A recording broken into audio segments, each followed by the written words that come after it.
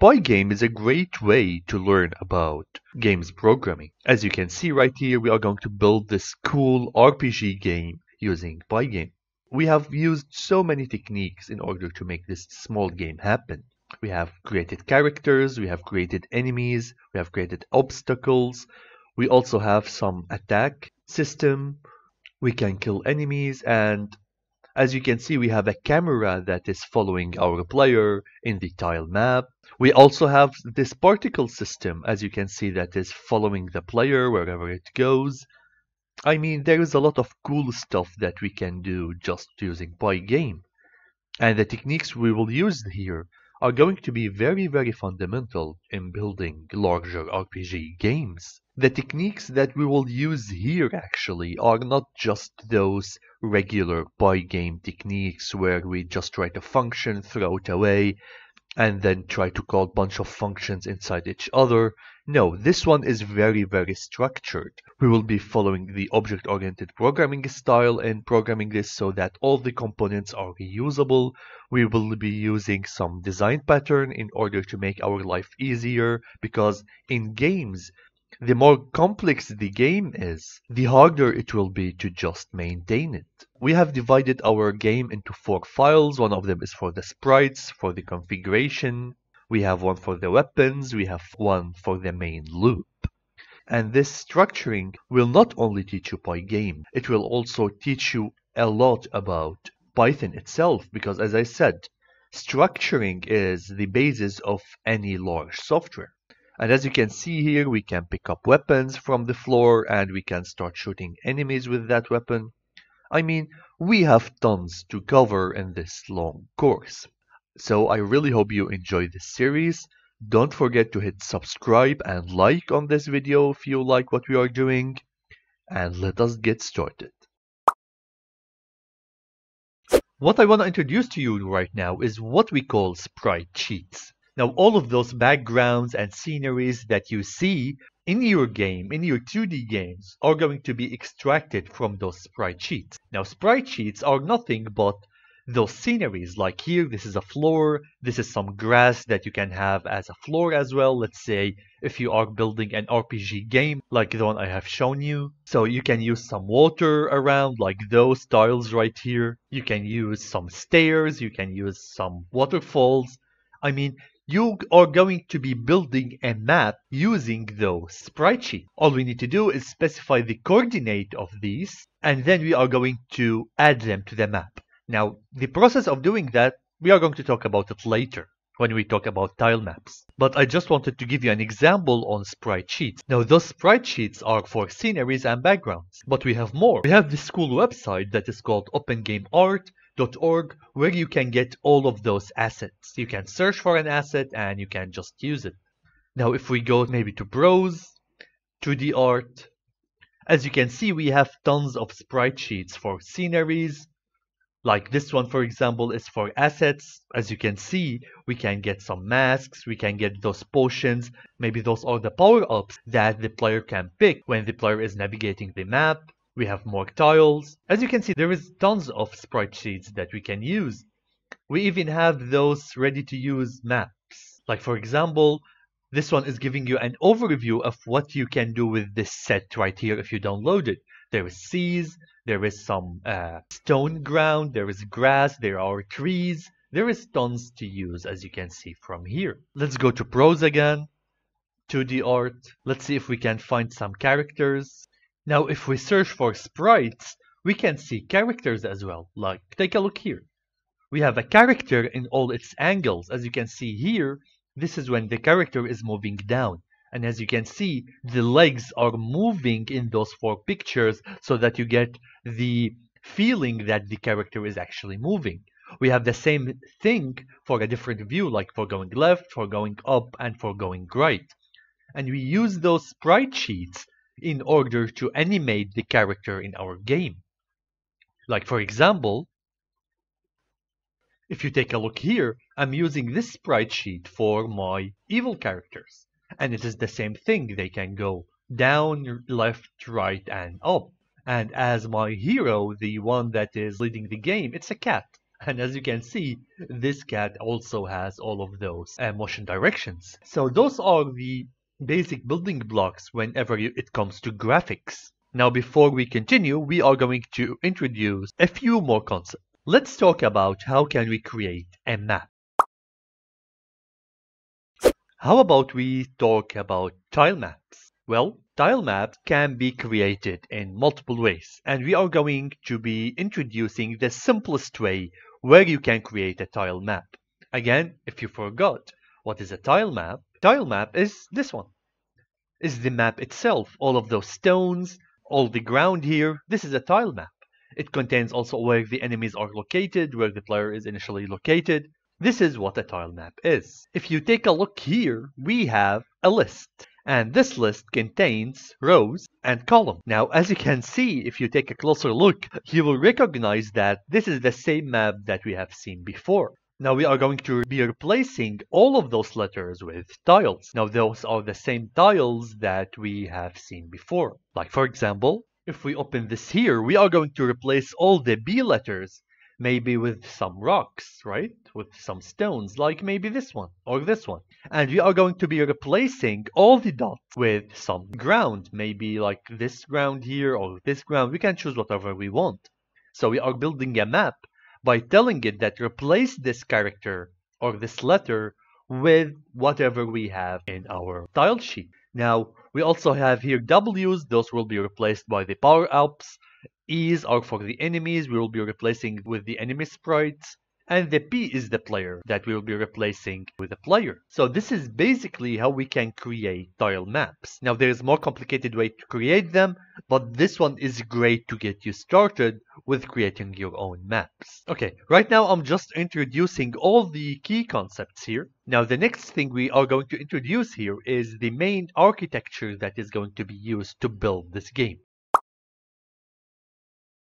Okay, so right now we are going to talk about our Pygame architecture. Now, why do we need an architecture? Building a game can get complex really quickly.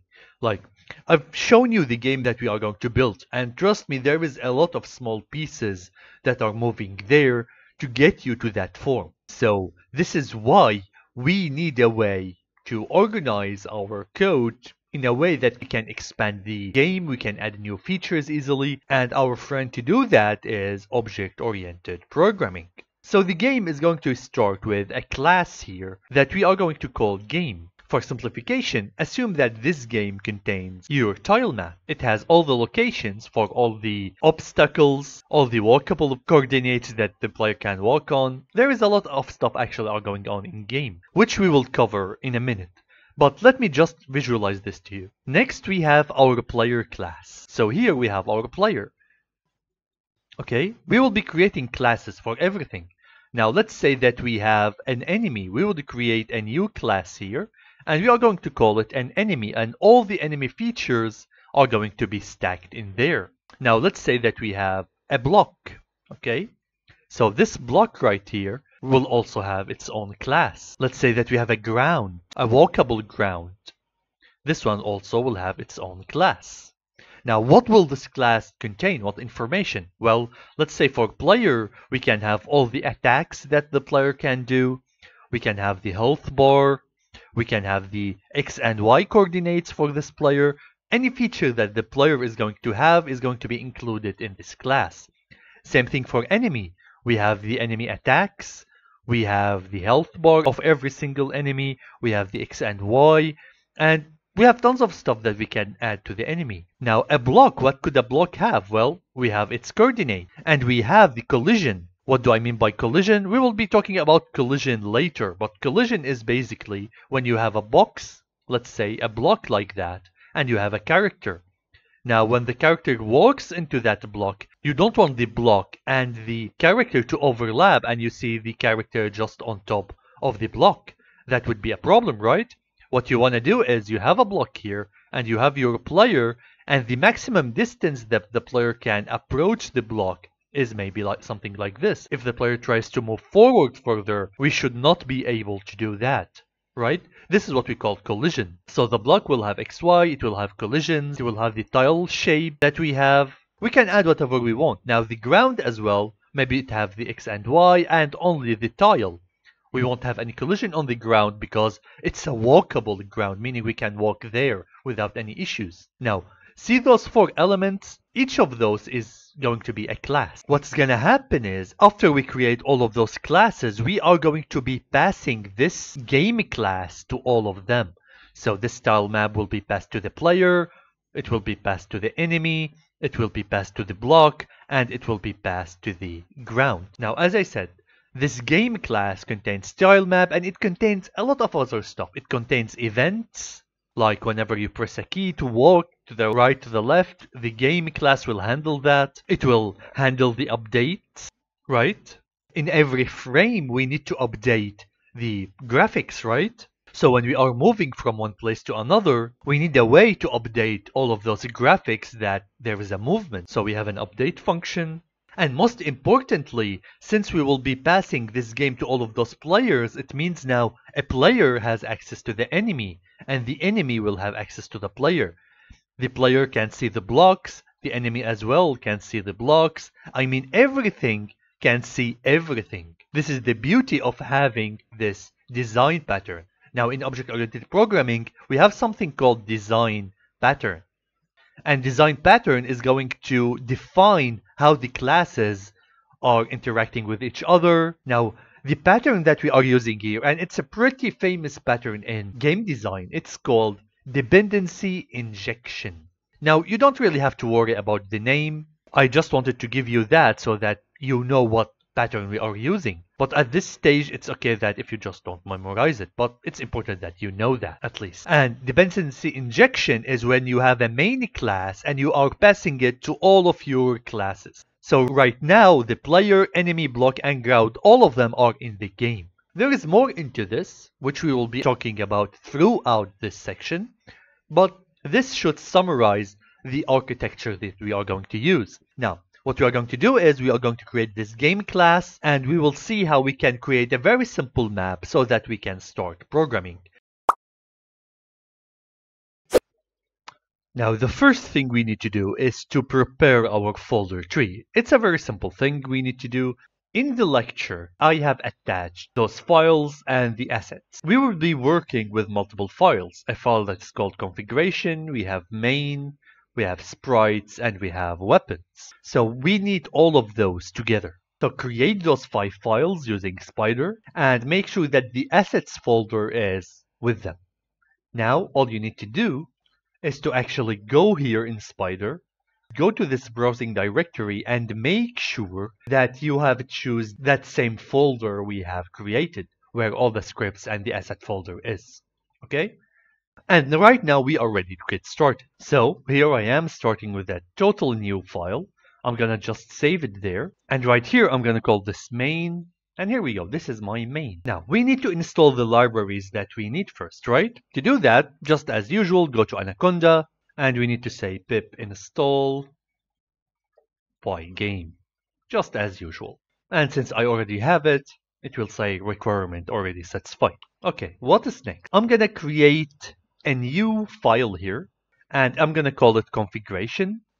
So here we go, new file, let's save it and we're going to call it configuration. Now configuration is going to contain all the fixed information like what is my screen size, what is my tile size, and the layering and the frame per seconds. All of those fixed constants are going to be stored in configuration.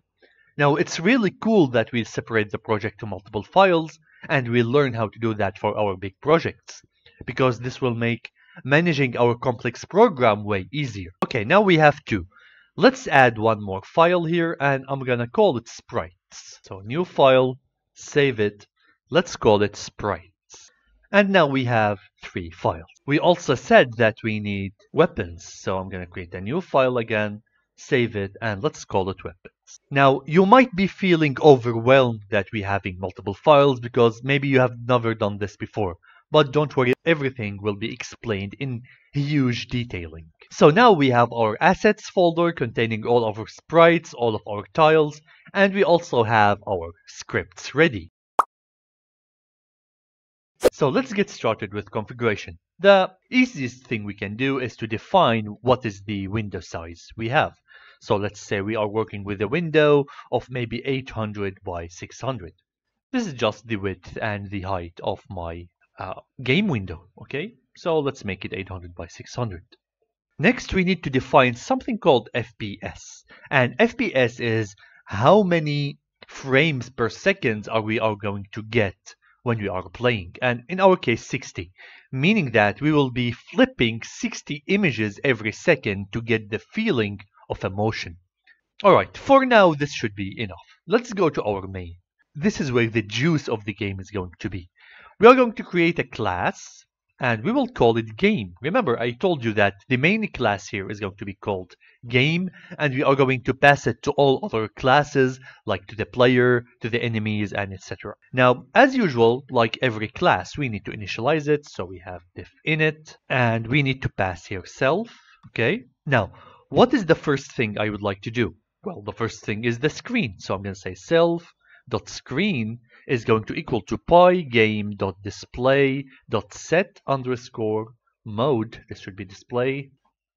We are going to set the mode here to win width, meaning Windows width, and Windows height. Okay, we are getting an error because, well, we cannot really see where is that. Now let me save this configuration and take a look. In order to import all the stuff that are in configuration, we can just simply from here say from configuration import store. Now this statement is going to go to the configuration file in a condition that the configuration file is in the same directory as my main file, which is, right? Because we created all of those files in the same folder. And by saying that, you are simply indicating that you would like to import all the variables, all the functions, all the classes from this configuration. This is why whenever we write this variable now, it will be found, even though we did not define it in this file. Like if I delete this right now, you'll see that we will get an error. Anyway, maybe this is an over-explanation for this import concept. What's next? We need to define something called the clock. So we have self.clock is equal to pygame.time.clock. Now this one is the one that will be handling all of our frames per second. Let me fix this. I think we need to fix this. Okay, right now we will be building this skeleton of our game. So we need a window, we need a clock. This should be enough for now. Let's create the functions that we need, even though we won't be implementing them immediately. So here I have define, create, tile map. This one will create our map, okay? And let's pass because I want it empty for now. Next, we need to create our sprites and our map. So right here, we are going to say create, and here let's make it pass for now. This one will create our characters, and we will add a lot of stuff there, which we will see later.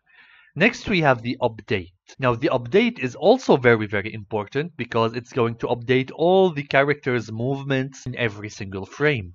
Okay, those are a must to have. Next, we need the events function. Now, the events function is the one that will handle our keyboard. Like when we press attack, when we press the arrows to walk around, all of that will be handled by the event. And next, we have a draw. Now, the draw function is the one that is going to draw all of our sprites on every single frame. So right here, I'm going to pass self and pass as well. And finally, we have the main, which will take care of all of that class in general. Okay, and again, we're going to say pass here. Now let's create a new game. So you'll see game is equal to game. We are instantiating our class. Then we will be saying game.create, which will create our players, our map, and everything. And right now I would like to add one more variable here, and it's going to be called running. So I'm going to say self.running, meaning that the game is running is equal to true. And whenever we are starting here, I'm going to say while game.running, meaning that as long as running is true, I would like to be calling the main, so game.main. Okay, otherwise I would like to break out of the loop and I will say pygame.quit, and we need system exit as well. So I'm going to say here import sys, and here I'm going to be saying system.exit. Okay, so what did we do here? We created a game. It contains the screen right now. We have prepared almost all the functions that we need initially for our game. Now we instantiate this class, we create all the players and the map, and we keep the game in an infinite loop. Now, a game should always be in an infinite loop because we are updating the screen all the time, we are listening to new events all the time. So this one should be repeating forever until we create a condition here to exit. In our case, we are going to say if running is false, like we will be setting running to false if we try to close the game, then we will break out of this loop and we will exit the whole game. So this is the skeleton. So far this does nothing actually. Now the next step is to create a very simple map and to add the functionality to be able to exit the game. Let's do that now. Now the first goal we would like to achieve is to actually create the map.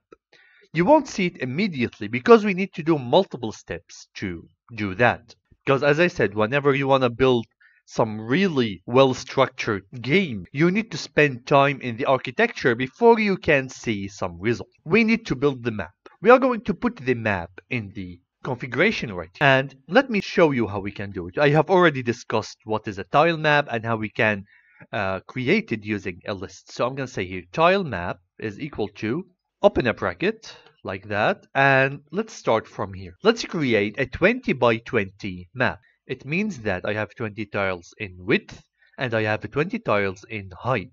Let us indicate our tiles, the block tiles, where we cannot really have the player go over it with B. Those are the borders and some of the rocks that are around in the map. So we need 20 of those Bs. 1, 2, 3, 4, 5, 6, 7, 8, 9, 10. 1, 2, 3, 4, 5, 6, 7, 8, 9, 10. Okay, so this is the first 20. Now, you put a comma, and this will be your first row. Now, the second row will look like this. A block and then an empty area. We also need 18 here. We need 18 here, so 1, 2, 3, 4, 5, 6, 7, 8, 9, 10. 1, 2, 3, 4, 5, 6, 7, 8, and then a B. Okay, now put a comma and just copy paste all of that. How many times? We have 2 already, we need 18 more. So 1, let me copy it properly, all here, okay, 2, 3, 4, and etc. Let's leave it at 14 actually. I'm not gonna make it up all the way to 20. Okay, so I'm just gonna copy this and just paste it here as the last row. Okay, so as you can see now, it is looking like a map. You have blocks around here and you have empty spaces where you can run around.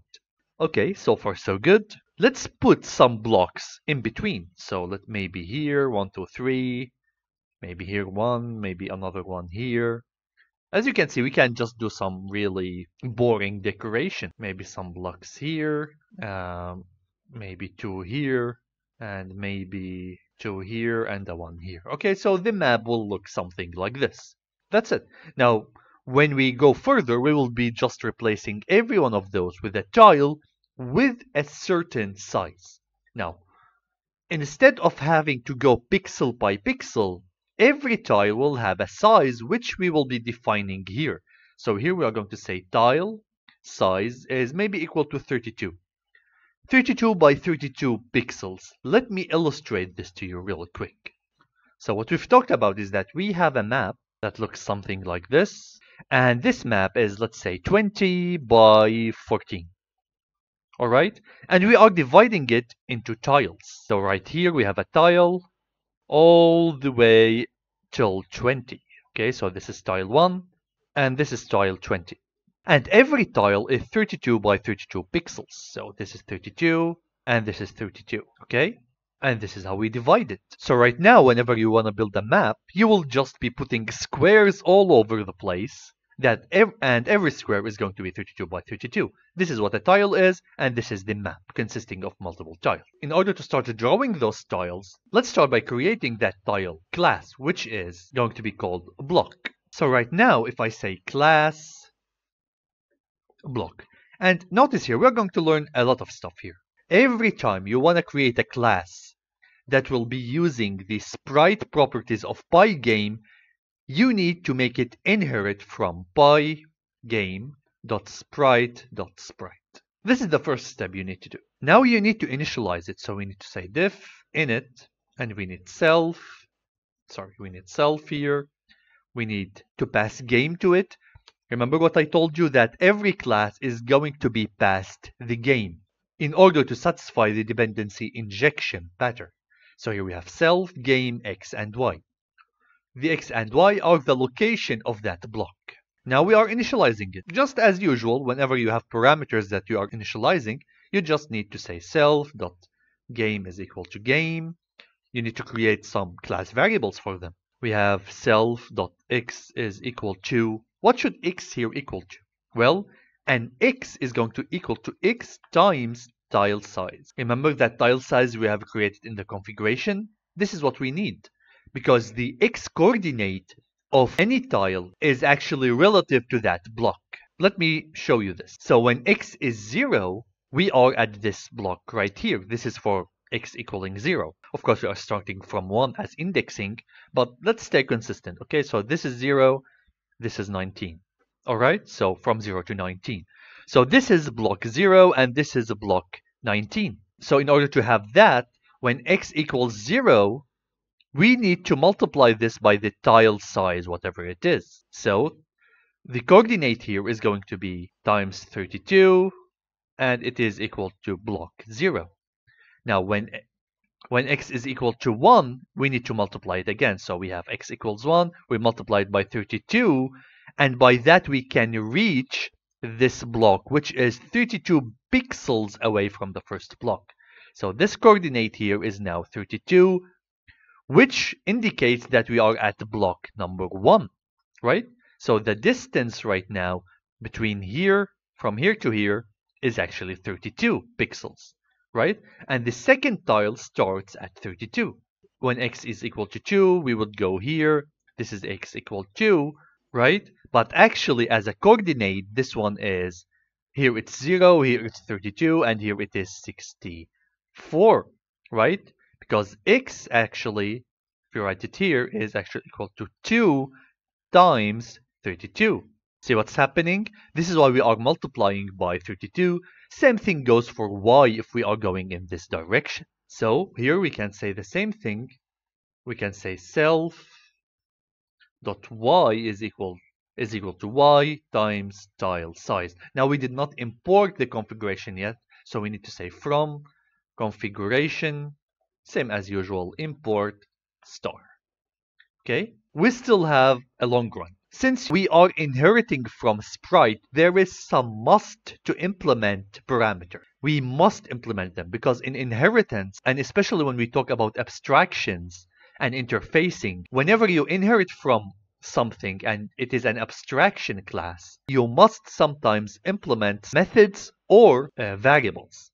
Okay, so what are some of those variables that we must or we are forced to implement? So let's specify the width. So we have self.width is going to equal to, again, tile size, right? What is the width of that tile we have? It's actually tile size. Then we have self.height is also equal to tile size. Those are some important parameters that we might use because, again, this is my width, it's 32, and this is my height. Again, it's 32, so it's important to add those parameters as well. Now we need those images, right? So what we would like to do is to take an image and actually draw that on the block. Now, how can we actually draw that image? Well, we need to do something now in the main. Let's jump back to the main. We load all of our sprite sheets for the backgrounds, for the tiles, for the characters, meaning players and enemies here in the initialization. But how can we actually do that? What I want to do here, and bear with me, we'll say self.terrain_sprite_sheet is equal to sprite sheet, which is a function that we are going to define in a minute. So here we need to pass, where is this sprite sheet? Well, we need assets, images, terrain.png. Now I'm going to show you what is this. If we go to assets and go to images, now take a look here, we have some terrains. If I zoom in, we will see that we have all of those. Now what I need is, I need a function that can go and get me any of those by just providing the first x and y and what is the width and what is the height. Let me show you how we can do that. If you just open this with Paint, as you can see here, down here, we have the coordinates, right? And since we are looking at 32 by 32, and we are looking at to create the blocks right now, we can go and choose any block we want. Let's say that we would like to take those rocks. If you take the Select tool and just try to draw something here, you'll get its coordinates, right? So right here, we need around 32 pixels. Yes, it is now 32 by 32. Okay, let me zoom in a little bit. Now, if we are to take this square right here, we will see that we are at 991 by 541.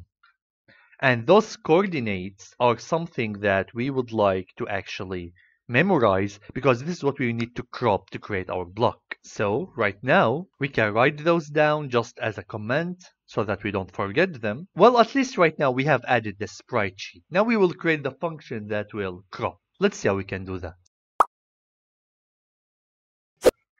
Alright, so right now we need a function that can crop out our tile. And we will be using this function throughout our program, so it's really important to write it right now. It's not going to be a function, it's going to be just a class actually, and we are going to call it sprite sheet, okay?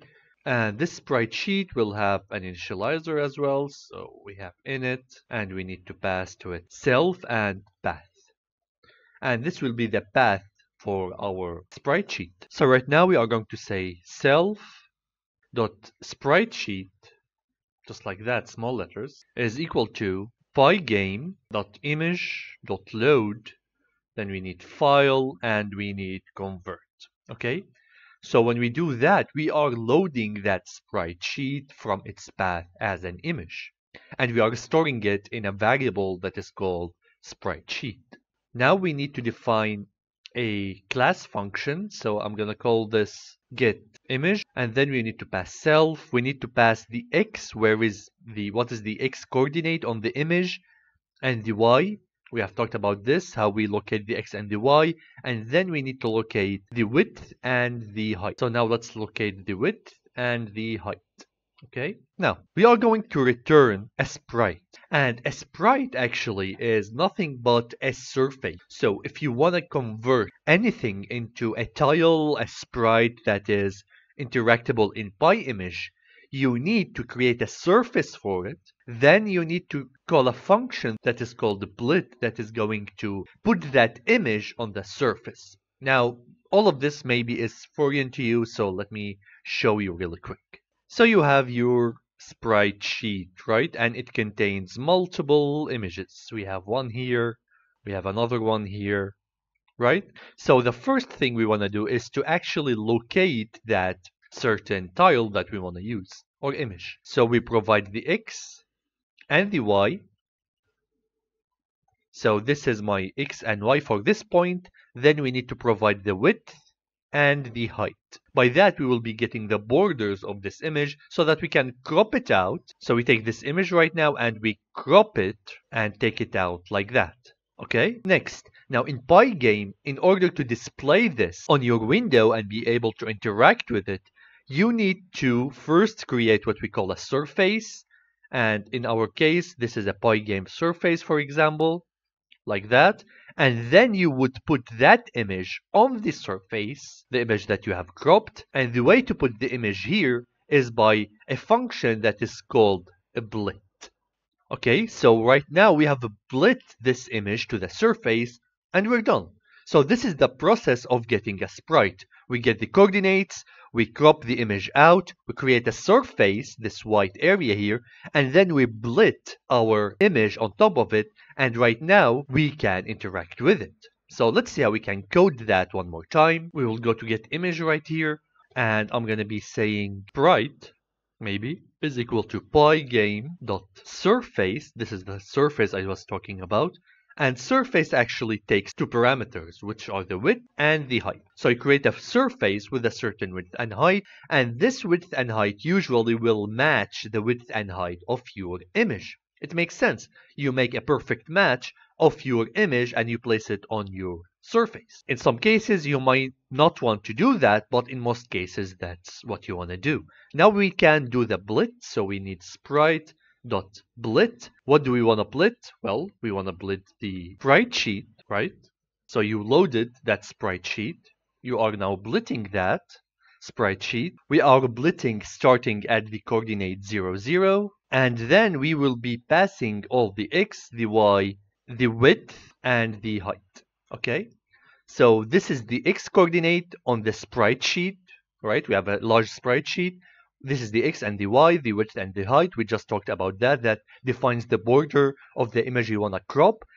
And here you are saying that you would like to place that image on the surface at the coordinate 0, 0 of the surface. We are going to say return sprite.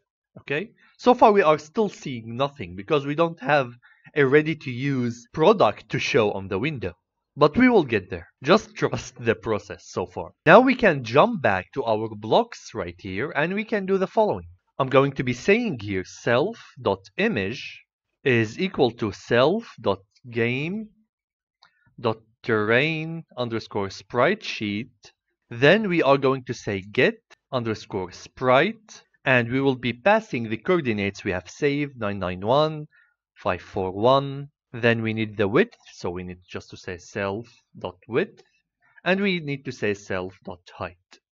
Okay, so what we are saying here, we're saying go to the terrain sprite sheet, which is right here, which is an object from the sprite sheet, right? We have loaded the image, because this is what sprite sheet does, it takes the path image. And then we are saying, call the getImage method and return a sprite to me on those coordinates. And this is exactly what we are doing. We came here and we are cropping out that block that we are creating. We're putting it on a surface and we are blitting it. Next, let us create what we call a rectangle. So I'm going to say self.rect is equal to self.image.get underscore rect. Okay, since image is a surface right now, right? Because, well, we have returned a sprite here. If we go back, we are returning a sprite right here, which is basically a surface. Since we are returning a surface, there is a method for surface, which is called getRectangle. And by getting the rectangle, we are able now to get the x coordinate and the y coordinate of my rectangle. So we'll be saying self.rect.x is equal to self.x, and here self.rect.y is equal to self.y.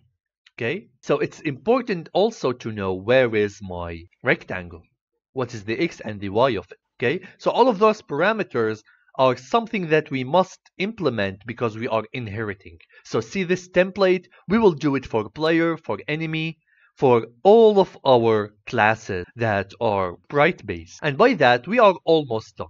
There is few more things that we need to add.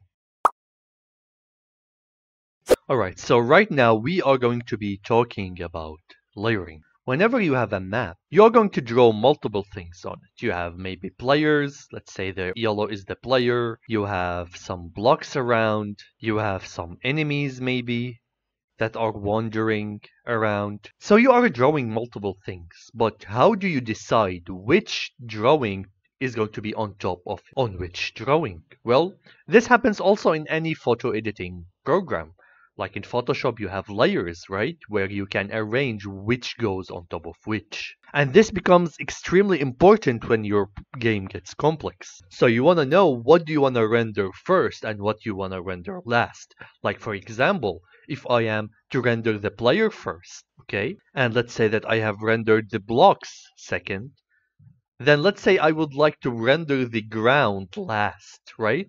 So since the ground is a solid block, I'm going to be blocking all of those in one block like this, okay? This is my block. And I won't be seeing any blocks, I won't be seeing any players. I will be seeing nothing because I drawn over it. So that's really not a good idea. That's why layering is very important. And Pygame has some built-in functionality that makes this very, very easy. Okay, so let's see how we can do layering. Let's go back to configuration and let me define here something. I'm gonna call it layer. So I'm gonna say here blocks layer. And I'm gonna set this to 2 and maybe ground layer will be set to 1. Okay, so first we render ground, then we can render blocks over it.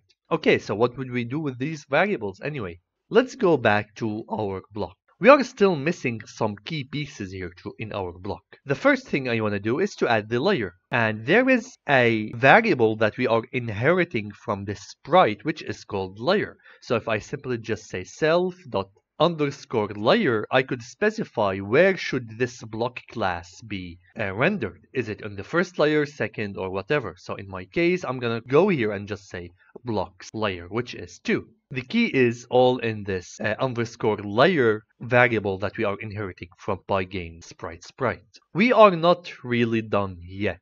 I'm gonna go back to main. We will be jumping a lot between those two files, but that's totally normal when you are building a pattern. Okay, so let's jump back here for a second. I want to go back to create. Create is going to be holding all of our sprites. So whenever we create a sprite, be it a block, be it a tile, whatever, just a sprite, I want to add it to the create right here. Okay, and to do that, I'm going to be creating a variable here. I'm going to call it self.all_sprite. So we have all sprites right now, and I'm going to say pygame.sprite.layered updates. Okay, now you created a variable that you are going to add all the sprites to it, and it is a layered update. What does this mean? It means that once you do this line, Pygame is going to handle all the layering updates one by one. So it will handle the rendering order for you. All you need to do is just make sure that for everything you have, you create a layered update. Now we are saying all sprites class variable will be a sprite layered update. Now what can we do with this? Very simple. If I go back to my block, simply, I'm going to be defining something here. So I'm going to say self.groups is equal to self.game.all_sprites. Okay? We will be passing this to the initializer of this sprite so that we can add this sprite to all the sprites. Okay? So as I said, we want a common place where we can add all of our sprites together. Now let's do this initializer. We are going to say pygame.sprite.sprite.__init__, then self.groups. Okay? Since you are inheriting, you can also initialize this inherited class, right? We are calling Pygame sprite, this one, and we are calling its initializer, which accepts groups. And what's happening here when we call this self groups or pass it here, we will be adding every block to those groups, and we will be actually adding everything to those groups. Every sprite we will create will do the same thing. We will say init, we'll pass groups, and this will be adding all of the sprites to the same place. Okay? This is why Pygame is very powerful as a library for 2D gaming design, because it has a lot of built-in functionalities. Okay, so this is everything we need to do for the block. Now, how about I copy all of this and just paste it here? I know copy and pasting is not the best, but I just want to try to show you without overcomplicating the encapsulation of the program, because I can encapsulate all of those in order to save the code space, but I don't want to do that at the moment because I want to explain in details what's going on. So here we have ground right now, and instead of blocks, I just need to say ground layer, which we have created in configuration a minute ago. And all of those will stay the same. Everything. As I said, once you create this, this will be a template that you will use for every class. Now, what you need to do is actually crop the right image, right? This is very important. Let's go back. So what should be my ground?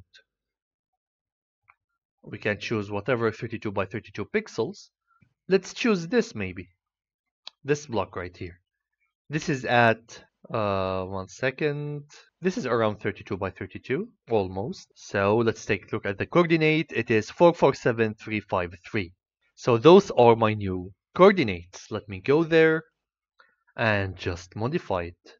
So right here we are going to have 447 and here we will be having 353. Okay? This should be okay right now for the block and for the ground. Let me go back. Okay, we are almost done. Now we are going to see how we can create the tile map. Let's create a tile map. Right now we have all the components ready to create our tile map. And the way to do it is by going to this configuration, use a very simple for loop that will go over all of those row by row. If the letter is B, we'll be instantiating an object from the block class, or we will be instantiating an object from the ground class if it's a dot. So the whole thing is about going row by row and then accessing each of those elements.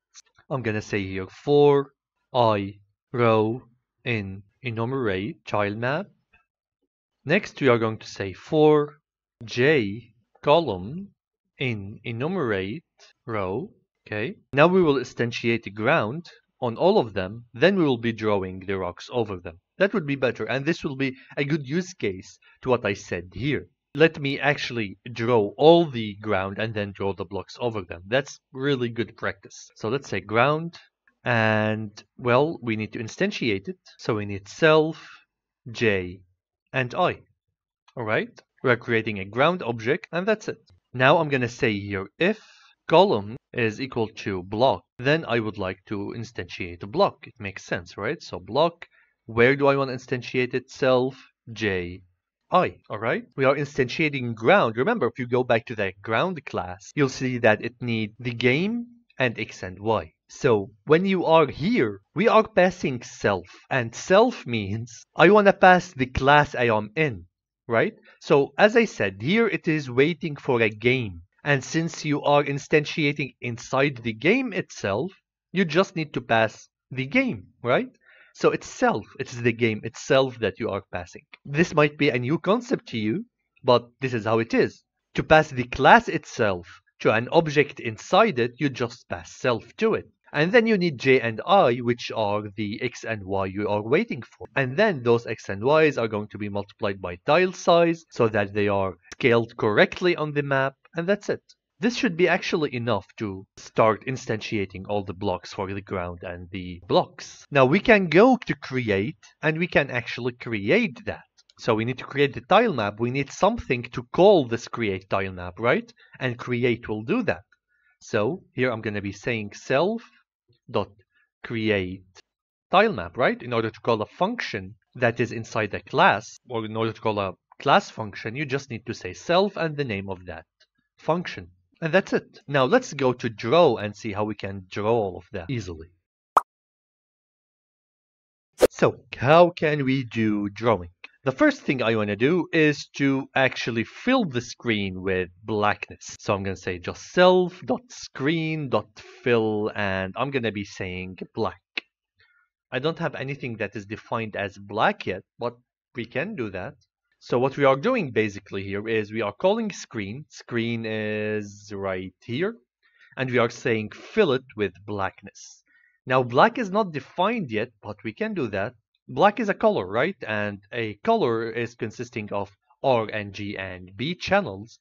If we pass R0, G0, and B0, we would be getting the color black. Now, we'll be talking about color spaces a lot actually in image processing and video processing section, but for now, we are creating a tuple that contains R, G, and B. When they are 0, you are getting black. When they are 255, 255, 255, you'll be getting white. Any values in between is going to scan the spectrum for all the colors. Okay, so we have created a pitch black screen. Now we want to draw the sprites. How would we do that? Since we are working with Pygame, this cannot be any easier. Remember when we were going here and we were saying, hey, add those to the groups. Add all the sprites to the groups. So here I'm saying groups is equal all sprites, and I am passing groups. Well, since everything now is in all sprites, all I need to do is actually come here and just say self dot draw dot all underscore sprites. We already have that variable, and just say draw. That's it. This is all you need to do. But you also need to pass where do you want to draw them, of course, on the screen, so self.screen. Okay, that's it. Now, every time you add a player, you add an enemy using this method I am doing here by creating a groups and passing it to the sprite initializer, and then jumping back here to draw and just say draw everything, it will draw it. Next, when you draw, you also want to tick the FPS. Every time you draw something, you want to tick the frame, meaning that I have drawn this, give me the next picture. Remember, we are running at 60 FPS, meaning that every second we are ticking 60 times. So we draw something, that's a tick. We draw again, that's a tick. We do that 60 times a second, we get 60 frames per second. We need to tick. How do we tick? We just say self.clock.tick and then say FPS. Where's my clock? Remember, this is one of the first things that I have defined here. Now, once you do that, tons of stuff is going to happen in the background with Pygame. Now, we still need to do one more thing, which is called pygame.display.update. Because right now, we are drawing stuff, but we want to see it on our display. And to do that, we need just to call display update. Okay? This is for the draw function. Now, in the update function, which is also very important, we are going to update any action that was done on our sprite. So, again, we will call all of our sprites self.all_sprites and just say update.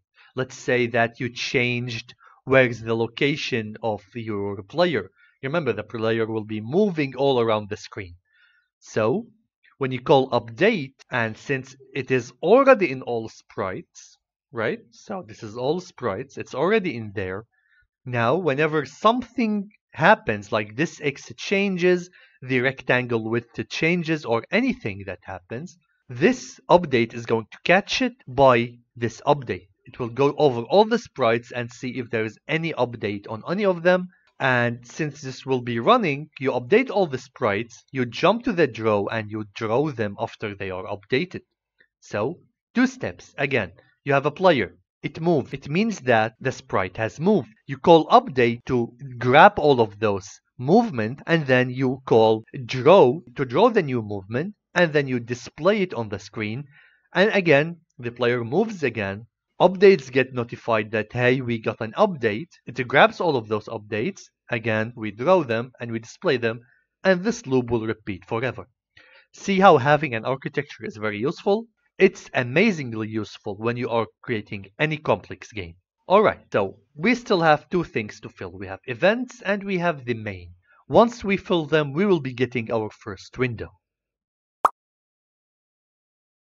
Okay, so right now we are going to work on our event. For now, we are just going to focus on exiting the window that we are about to create. Like, we want to open the game and we want to be able to close it. So closing the game is an event as well. So I'm going to say for event in pygame.event.get. I'm going to say here if event.type is equal to pygame.quit. All I want to do is just say self.running is equal to false. So we'll be listening for this Pygame quit, which is going to be triggered whenever you press the X, the close button on your window, and it's going to set running to false. This will cause this while loop to be false, and we will exit the main and we will be quitting Pygame. So what's left now after the event is actually the main. What should this main contain? Well, we are going to say here while self.running, I'm going to be calling self events, I'm going to be calling self.update, and I will be calling self.draw. That's it. This is my main. We are constantly listening to events, constantly updating the sprites for any changes, and constantly drawing. This is what is it all about. Now we are going to start and run this, but I'm sure we might face some syntax errors and stuff. So let's behold and let the bugs come in. And that's the first one. Pygame is not defined. Yes, so in this here we did not import Pygame, so I'm going to say import Pygame. Let's continue. Size must be numbers. So if we go here, we have width and the height. Alright, so our problem here is that, yes, we have passed those, but they need to be passed as a tuple. Most of the data can be packed as a tuple, actually. That's why we need a tuple here. This is convenient. What's the next one? Let's take a look. No, we're not done. It says file is not defined. Let's go back. Oh, it's path actually, not file. Let's continue. Again, we have another issue. We could not find this path right here. I think we have misspelled it here. It should be assets. Now let's try again. Ground is not defined because we did not import the sprites here. Okay, so I'm gonna go here and just say import, not import, from sprites, import, start like that. Let's continue. Again, Pygame is not defined. Yes, we need to import Pygame here again. So import Pygame. Okay, let's try again. We're good here. Let's go to the main. Again, we have no attribute get sprite. It's called get image actually. So let's go back here. Let's call this get image.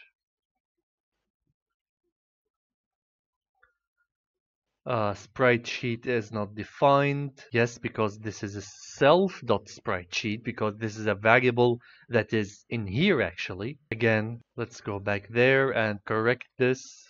Where is it complaining now?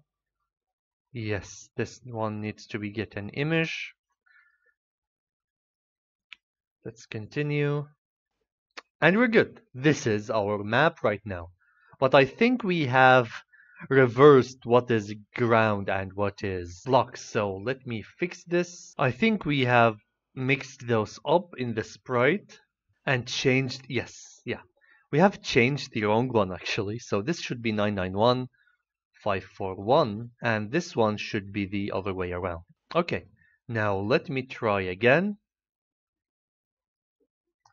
And here we go.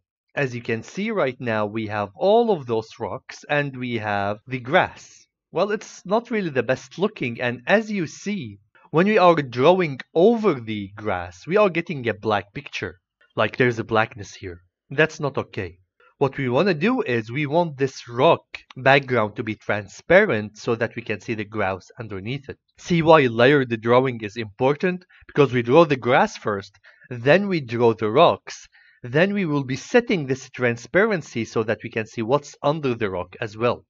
Okay, now let us set this transparency. If we go back to our sprite sheet right here, I can do the following. We can set what we call a color key. So I'm going to say here sprite.set.color key, and then we can say black. Now this will take a look at the sprite and replace a certain color with transparency. In my case, whenever I see black in my sprites, I want to replace it with transparency. So if I just run this, I think we have an issue. Oh, okay. This one is underscore actually, not a dot. Let's try again. And here we go. Now, as you can see, the rocks are being drawn over the grass. That is really, really great. Now, you can build any size of a map you want, actually. And by that, we have finalized our first section, which is creating the architecture. And as you can see, now we have a solid architecture we can start from to create a more complex game. And we have finalized the map as well. Okay, so right now let us create our player. So we have the blocks, we have the ground, but all of those are static, there is no movement around. So right now, the real challenge is to create the player with all its features like moving, like colliding with the blocks, like colliding with the enemy, taking damage, colliding with power-ups and boosts. How can we do that? Health bars, animation. We have a lot and tons to cover in this class. So we are going to create the class which is called player. And as usual, we are going to inherit from this, okay? We will be inheriting from pygame.sprite.sprite because this will make our job way, way easier. Now, the same thing we've done with ground, we need to create the initializer first. So we have diff init, and in this init we have self, we have game, we have x, and we have y. We are passing the game to it and the position of that player. So far so good. First we need to say self.game is equal to game. And you know what? I'm gonna save us time and I'm gonna copy all of that. As I said, there is much easier way we can create a basic class and we can inherit from it, but I don't want to really do that right now. But you can do that on your own. That's totally okay. You can create a basic class and you can have block, ground, and player and whatever inherit from it because all of those parameters are the same. Okay, now let's delete this game and we have everything we need here. We have a layer, so we need to define a new layer for the player. So initially, we might change it. I'm going to say player layer, that is rhyming, is equal to 3. Okay? So we have a player layer right now, so we can change this to player layer. We have added this to all the sprites, that's really good. When it comes to layering, we are going to introduce something new, but not at the moment. So for now, it's enough that the groups is only all sprites. Later, we will be creating groups for all the grounds or the blocks. We are going to separate those groups, including adding them to all the sprites. This can be helpful later. But for now, let's keep it simple. Let's keep it that way. We have the X, the Y, the width, the height. Now, since this is a moving sprite, we need to define something called X change and Y change. So let's define them here. I'm going to say here self dot X underscore change initially is 0 and self dot Y underscore change is equal to 0. So this one, whenever we move, we are going to change this exchange to some value so that we can have the character move certain steps. Now there are more variables for the animation, but we will get to that once we created our animation. Now we need to create the character sprite sheet. But how can we actually do that? Well, let's go back to the main and do the same thing here. I'm going to be copying this, paste it here, and change the name player underscore sprite sheet. So let's go back to that folder. Now, this is my character. This is what we are going to use. And this character sprite sheet is actually 32 pixels by 32 pixels. Now the X coordinates here are 0, 32, 64, and on the Y we have 0 at this character, 32, 64, and 96. Okay? It's called cats. So I'm going to say here for character we have cats. This is all we need to do in the main.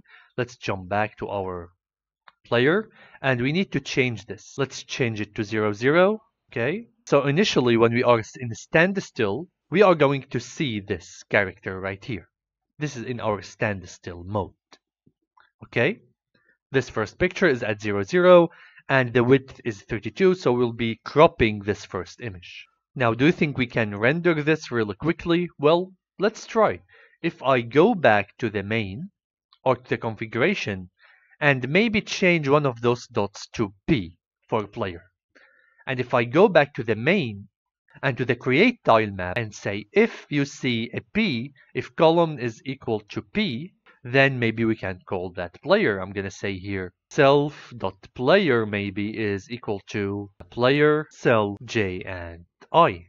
Okay, we are passing game and X and Y as usual, just like here. But here we are creating a variable also for it because we are going to use that later. Okay, so if I run this, yeah, we are not getting the right picture because we are, yeah. Let's go back to sprites.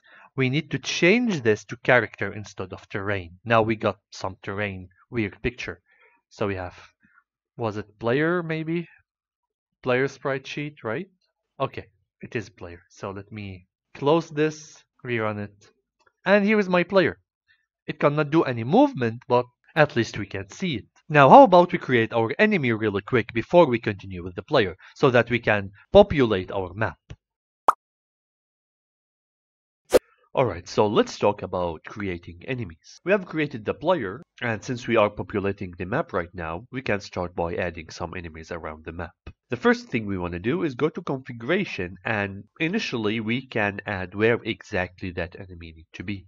Now there's ways to do that randomly, but for now we are just going to specify exactly where is the enemy. So here we have one. So let's say that we have an enemy here, maybe another one here, and maybe another one, I don't know.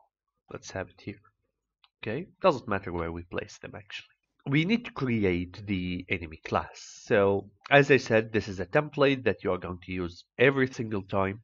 So let's just copy it, paste it here, and just call this enemy.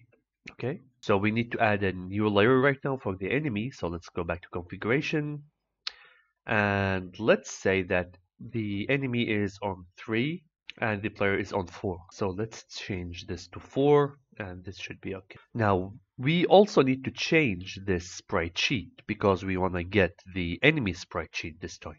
So let's go back to main and let's copy this line again and simply change this to, instead of a player, we need enemy, small letters, and let's go and check that image. The enemy looks something like this.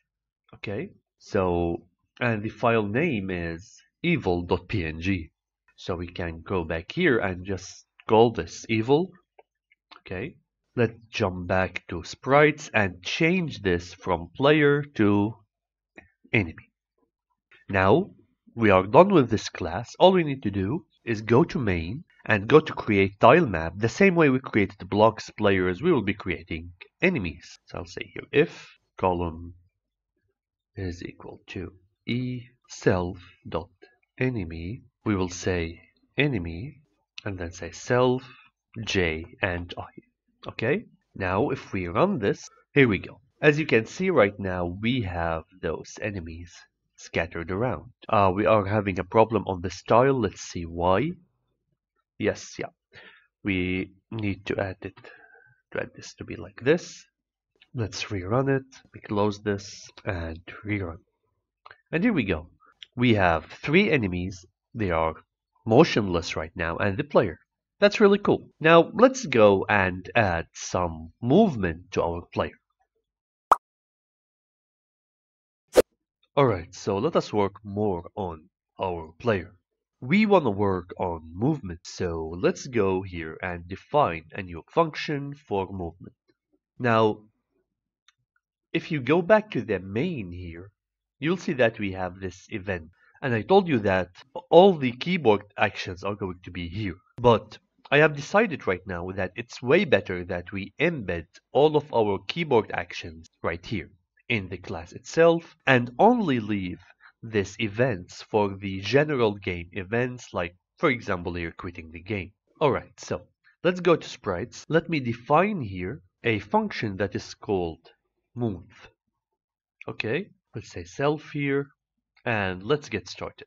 Now in Pygame, we can read what is being pressed on the keyboard using a function that is called key.getPressed. So if I say pressed is equal to pygame.keys, not keys, key actually, dot get, and we will see that we have get pressed. This one will tell us what key we have pressed.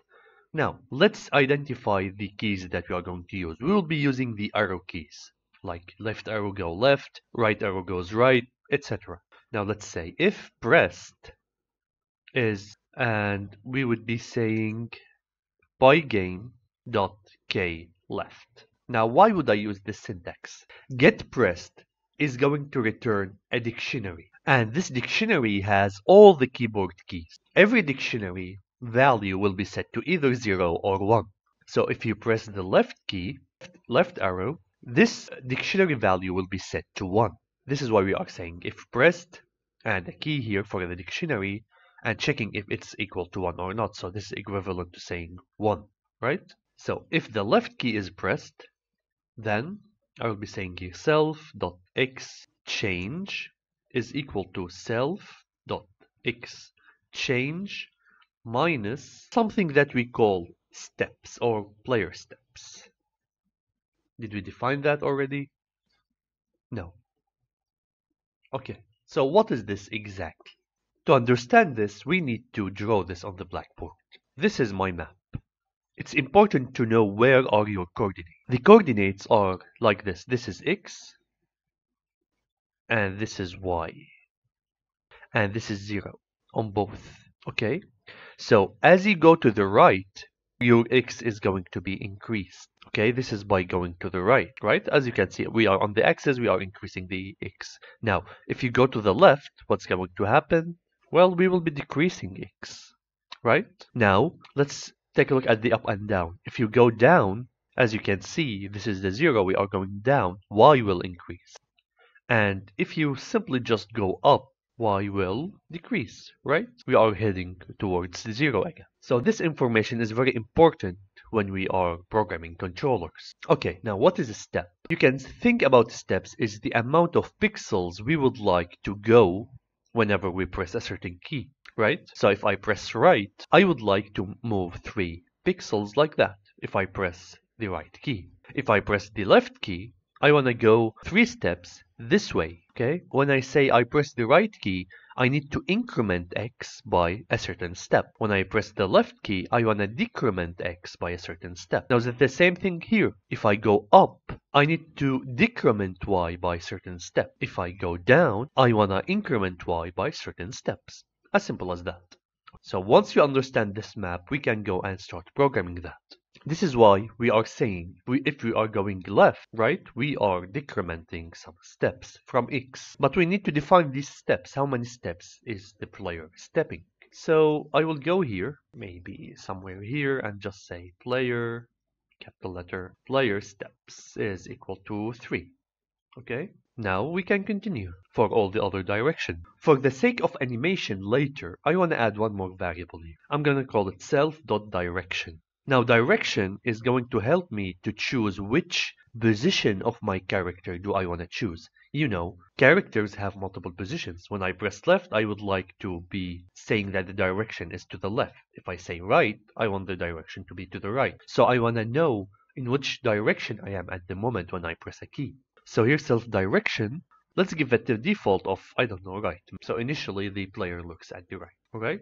You can choose any default you want. Okay, so right now when we go left, I want to set direction to left, right? So we are facing left. Let's continue. I'm going to be copying all of this and pasting it here one more time. But instead of if, I want to use elif.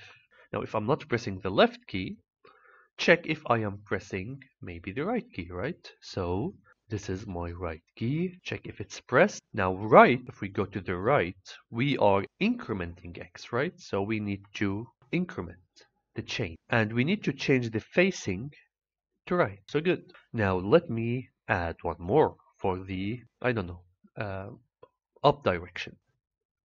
If we press key up, now I want to change the y, not the x, right? So y change, player steps, but going up, as we have seen, is going to decrease y. So we need to say here minus y. Because going up is going to the 0 of the y, right? And of course, direction needs to be up. Now, if I say here elif and say down maybe, then y change here is going to be plus, right? Because going down is going to increment. And here it is down. Okay, so far so good. Is this enough? Not really. As I said, whenever you have some movement, unlike ground on the blocks because those sprites are not moving, you need to implement the update method. This is very important for when you go here. See this all sprites update? It's going to go to every class that is added to all sprites, and it is going to trigger the update function of it. So in our case, we have a player, we need to add this update to it so that it's get triggered for every loop. Okay, so what are we going to call in this update? Well, we will simply just call the move function we have just created, right? We need a way to call it, and this is the way to call it. We call it through the update, which again is going to be triggered from the main right here. Because as you see, update is being executed all the time, and here we are checking for the updates for my sprites, and here we are just triggering the update for all the sprites. So just say self.move. And that's it. This should be okay. Right now, let's take a look if this will work or not. So I'm gonna run the game. It's already running, I guess. Let me close it first. And let's run it. Now I am okay, so we got an issue here. Has no attribute X, yeah. Alright. This should be change. And we have copied and pasted this error everywhere. Okay, no problem. We can just fix it really quick. Okay, now let me rerun this. Now, as you see, we still have no movement because we are not really done yet. Jump back to Sprite and go to Update. What we are doing right now is that, okay, we are checking if we press anything, and all we are doing is just changing this exchange, which does nothing initially. What we want to do is we want to be able to change the rectangle of our sprite. So a sprite, as we learned, is a surface, and a surface has a rectangle. And this rectangle, we attach to it our image. So in order to move the character, we want to move the surface or the rectangle that is holding this image. So to do that, we will jump back to update, and you're going to update self.rect.x is equal to self.rect.x plus self.x underscore change. Okay, we have a typo here. Yes, okay. Now same thing for y, so self.rect.y is equal to self.rect.y plus self.x underscore change. Okay, so you are changing the location of the x by a certain amount. Now after you have done that and changed it, I would like to reset this change. So I'm going to say self.x underscore change is equal to 0 now, and self.y underscore change also needs to be 0. Okay, so we press a key, change, get a value, let's say of 3, right? Because here, right here, we are saying increment this change by 3. So we are changing this value by 3. It means that we are moving this x by 3 on the update, once we trigger this update in every loop. Now, after we have moved this rectangle, I would like to reset this change, right? Because maybe I'm not pressing anything anymore. So I don't want the effect to last. If I don't do that, if I press the right key, the character will keep going to the right without stop, because this will keep accumulating every time I press the right arrow. And I can only decrement it by pressing the left arrow, and this makes no sense. What I want to do is I want to press the key, I want to change the location of the x and the y of the rectangle, and then I would like to reset the parameter that is making this change. Notice that we have change and we have rectangle.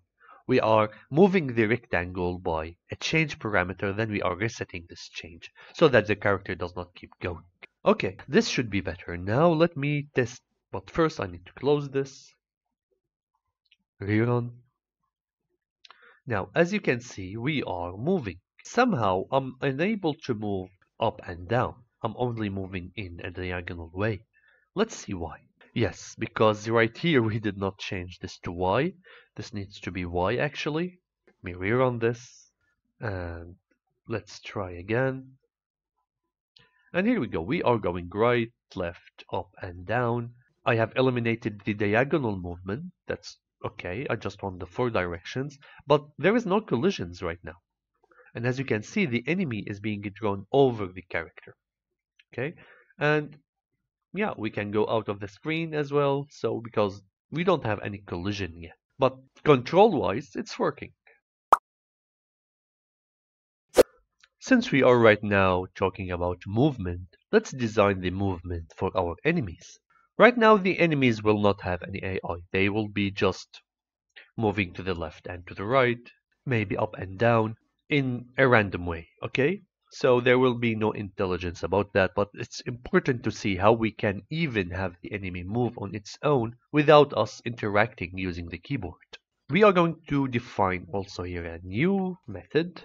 It's going to be called move, but this one is for the enemy. And we are going to create a direction before that. So I'm going to say here self.direction. And this time the direction is going to be random. So let's go and import a new library here. And it's called import random. Let's jump back here and just say random.choice. This is a cool function that we can use in order to choose one option from multiple options. So let's say we have left, right, up, and down.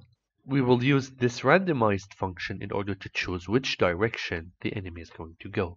Now, after we have done that, we are ready to start programming some movement. Let's see how we can do movement. I'm going to just say here if self.direction is equal to, I don't know, let's start with left. What we would like to do if it's left, I'm going to say self.x underscore change is equal to self dot x underscore change plus enemy steps. So right now we are going to define the steps of the enemy, the same thing we did with the player. So let's say the enemy is a little bit slower than the player, so enemy steps may be equaling to 2.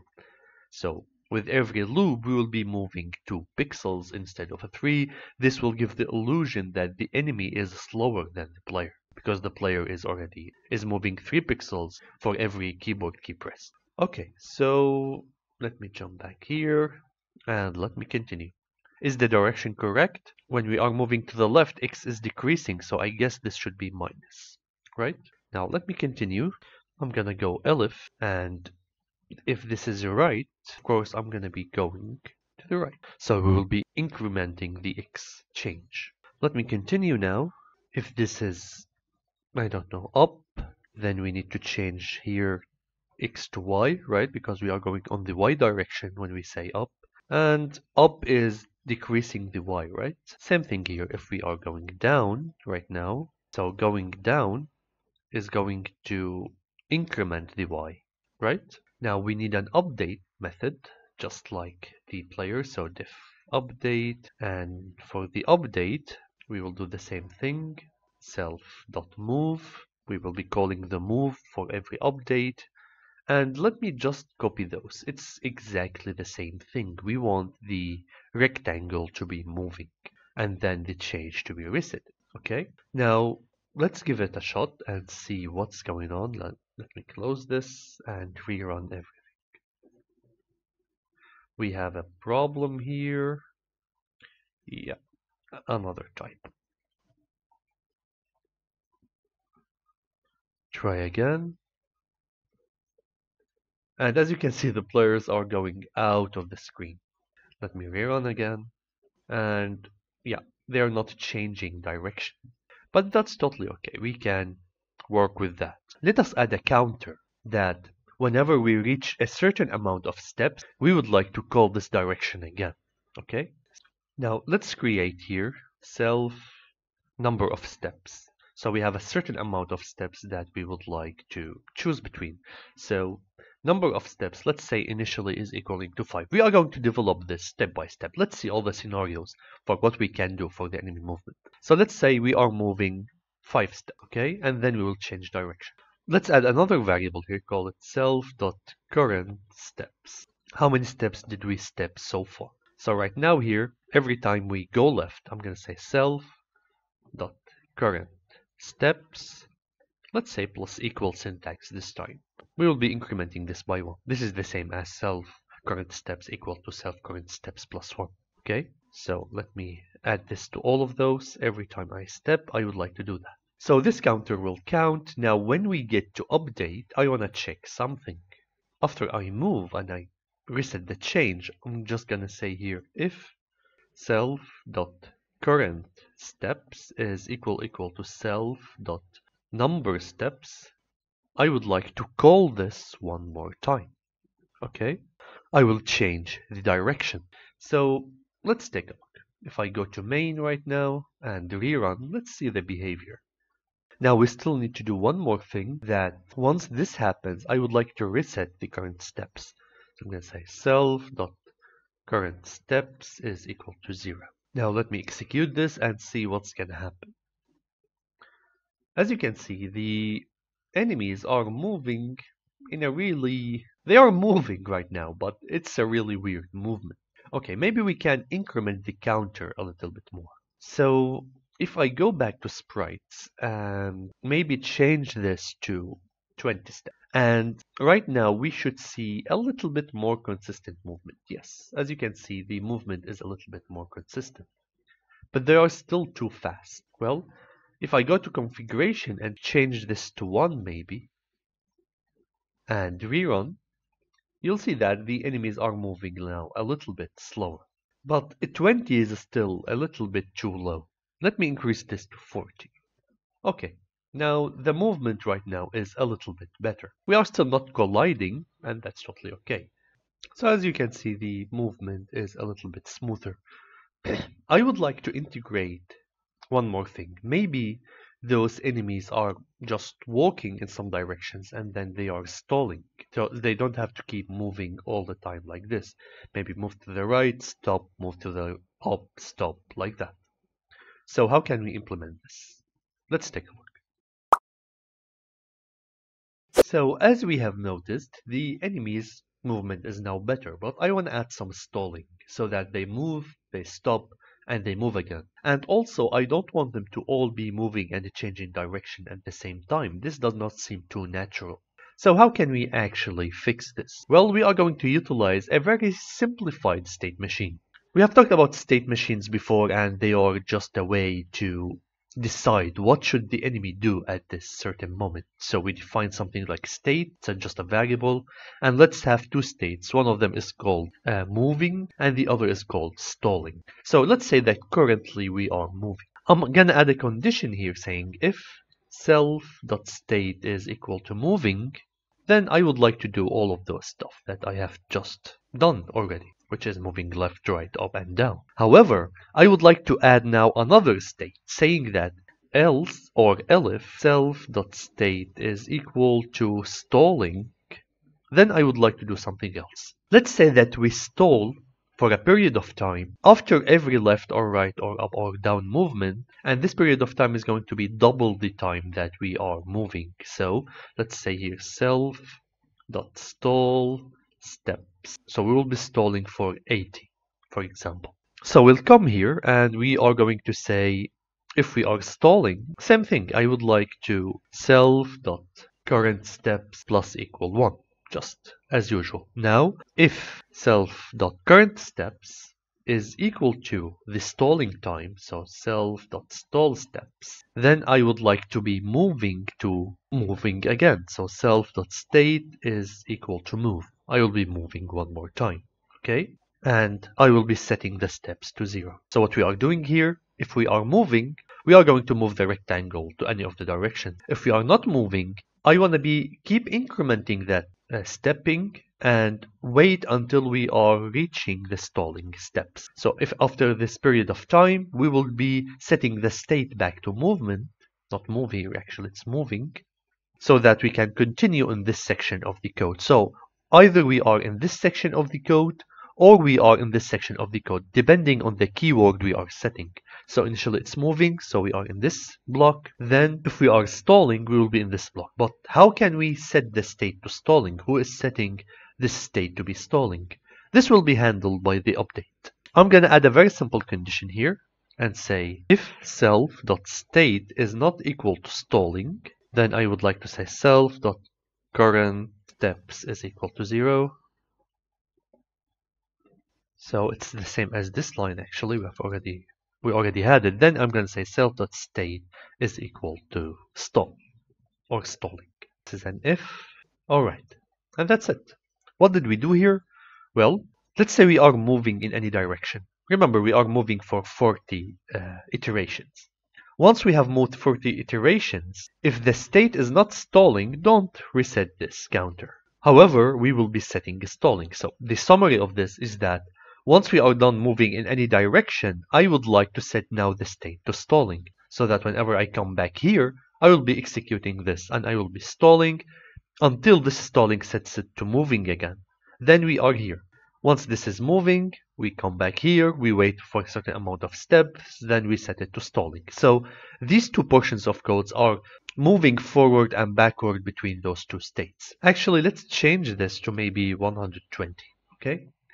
Now, let me test this. Moving, stalling. Moving. Okay, they are not stalling anymore. Alright, the problem is that here we are not setting this to 0. We forgot that. Okay, let's try again. Moving, stalling. Moving, stalling.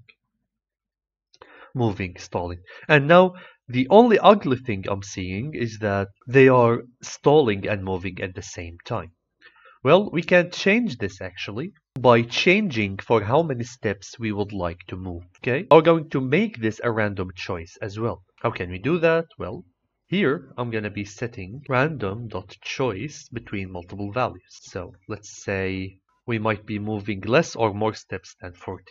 So let's say 30, 40, 50, 60, 70, 80. We can choose any of those, okay? And right now, the same way we are choosing the next move randomly, the next direction randomly, we'll be choosing how many steps also randomly. Now this should resolve our issue hopefully, so let's take a look.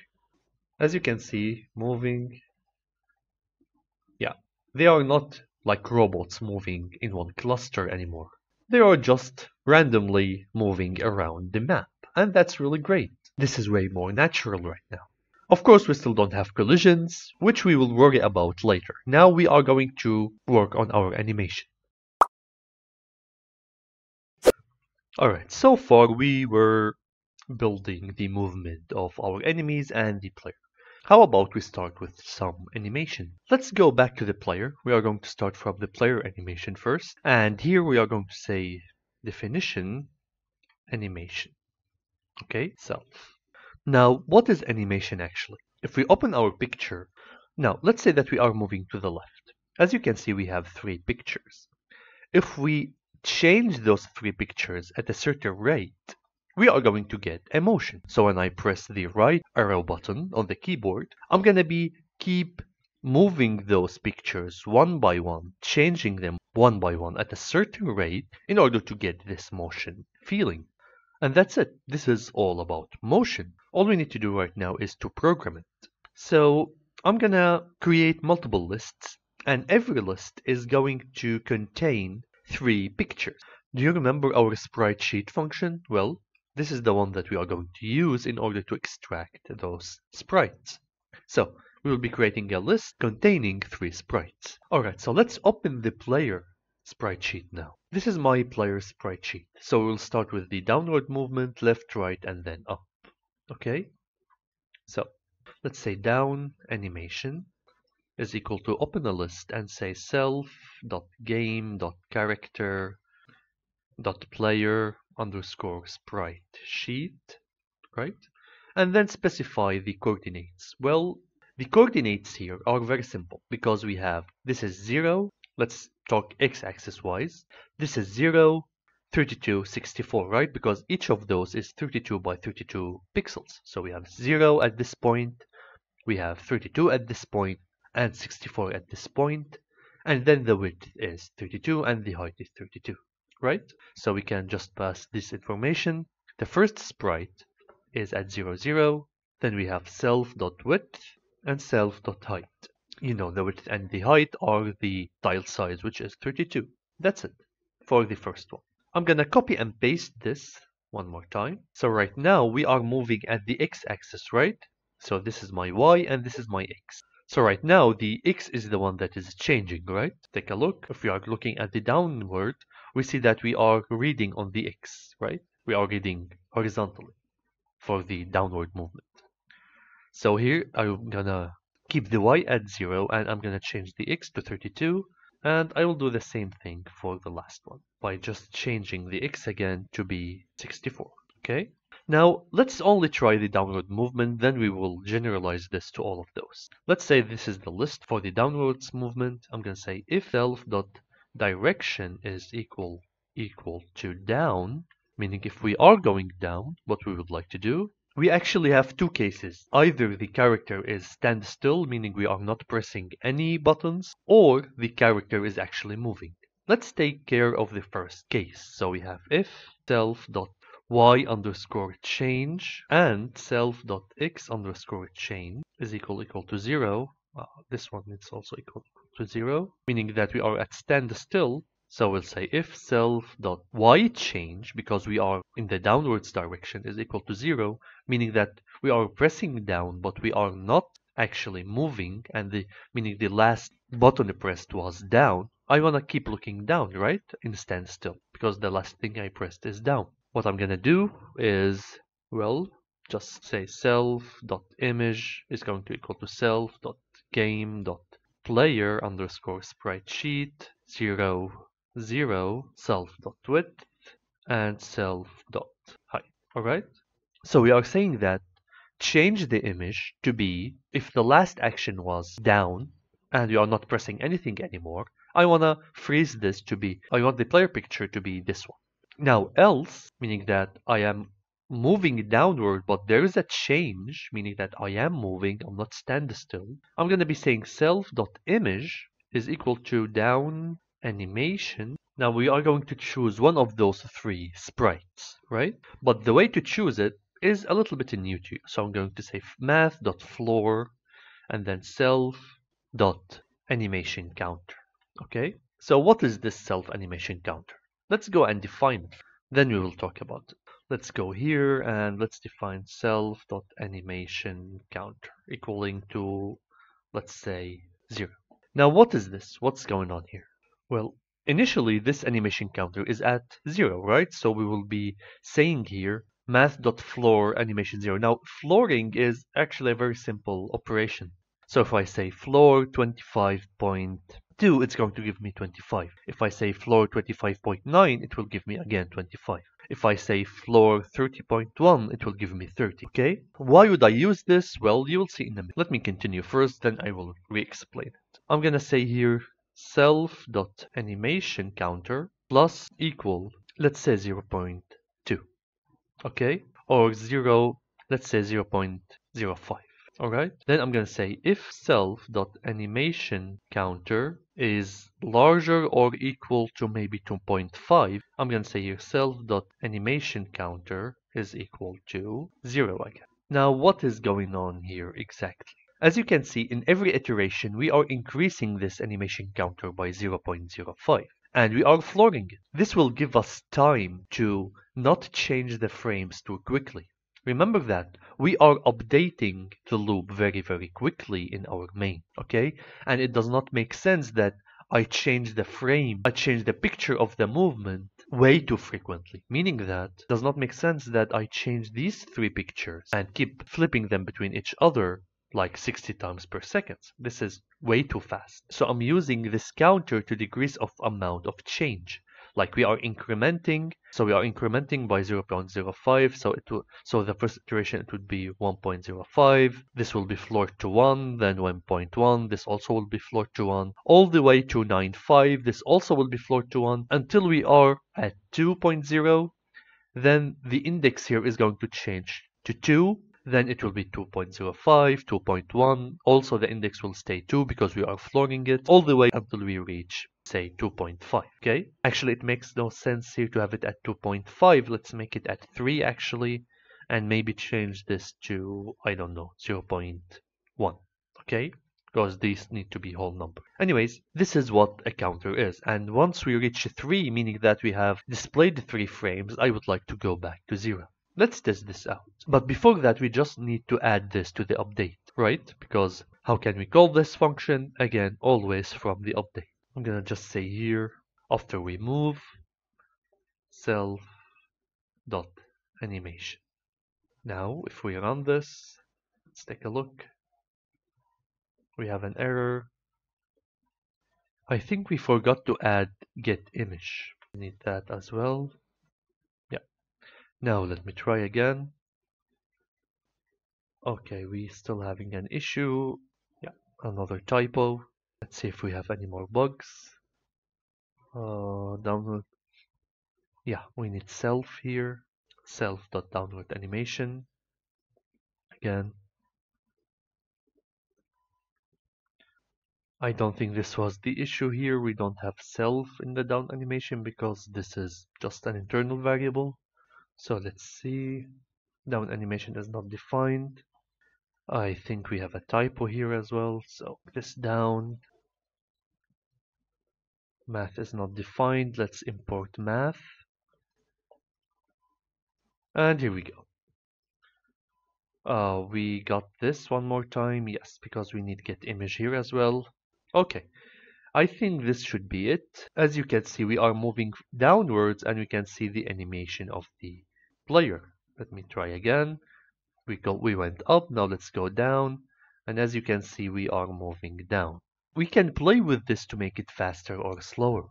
So maybe if we reset this to 1, let's see if this will be any better instead of 0. Let me try again.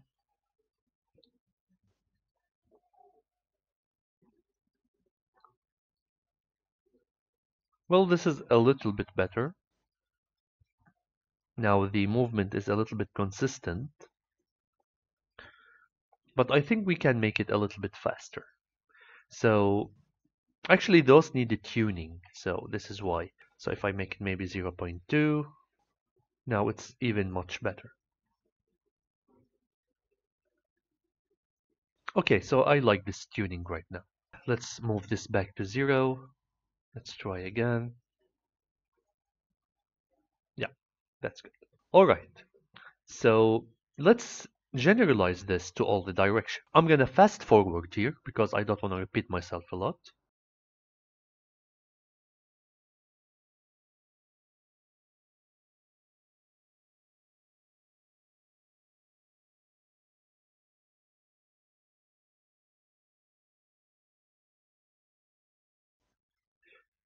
Now, as you can see, all we've done is we have created left animation, right animation, and up animation.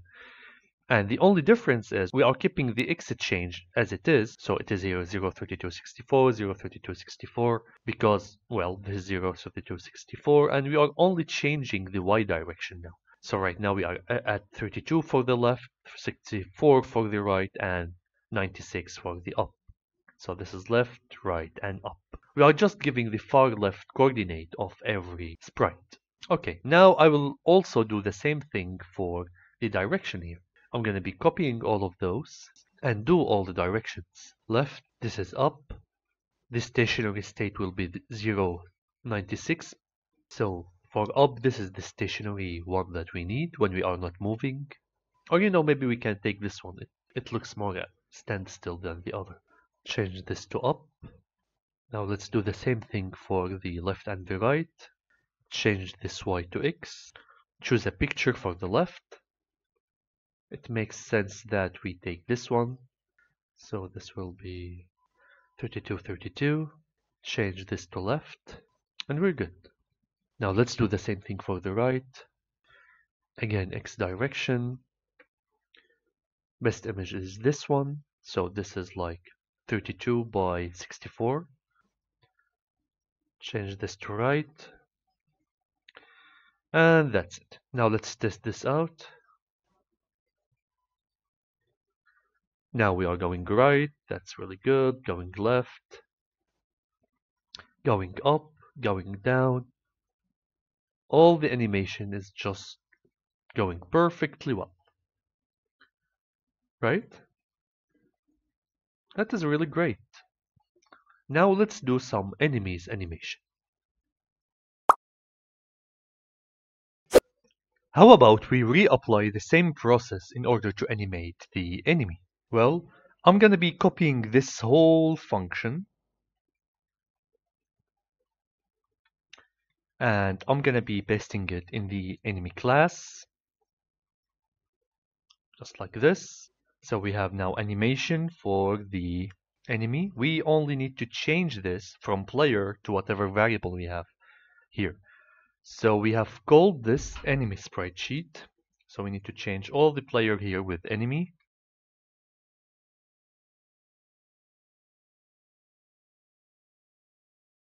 Alright, now let's make sure that the coordinates are the correct ones. So we have down, left, right, and up. So here also we have down, left, right, and up. And I think they are with the correct order. Okay, now here also we need to change this to enemy for all 4 directions. And we also need to define animation counter variable as well as the direction. I think we already have the direction, right? Yes, we already have the direction. We just need self.animation counter equaling to 1 initially. Okay, now let's see if we have forgot anything. Let's test this out and take a look. Let me close the old one, rerun.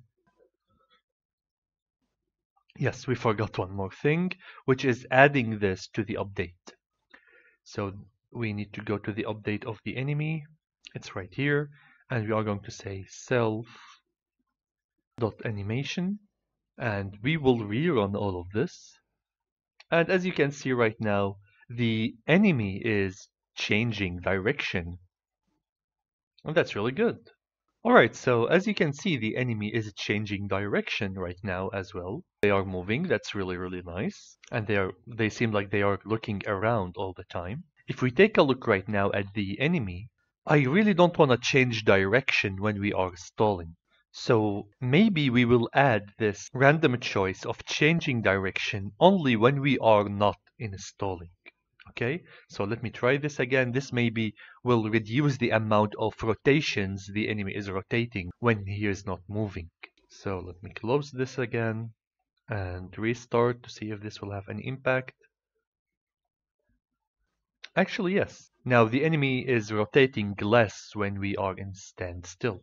We can also notice that the enemy is walking, then he is rotating immediately to the direction the enemy is going to go through in the next iteration. Maybe this is not a very good idea. Like it stalled, it went left, and now we know that it is going left.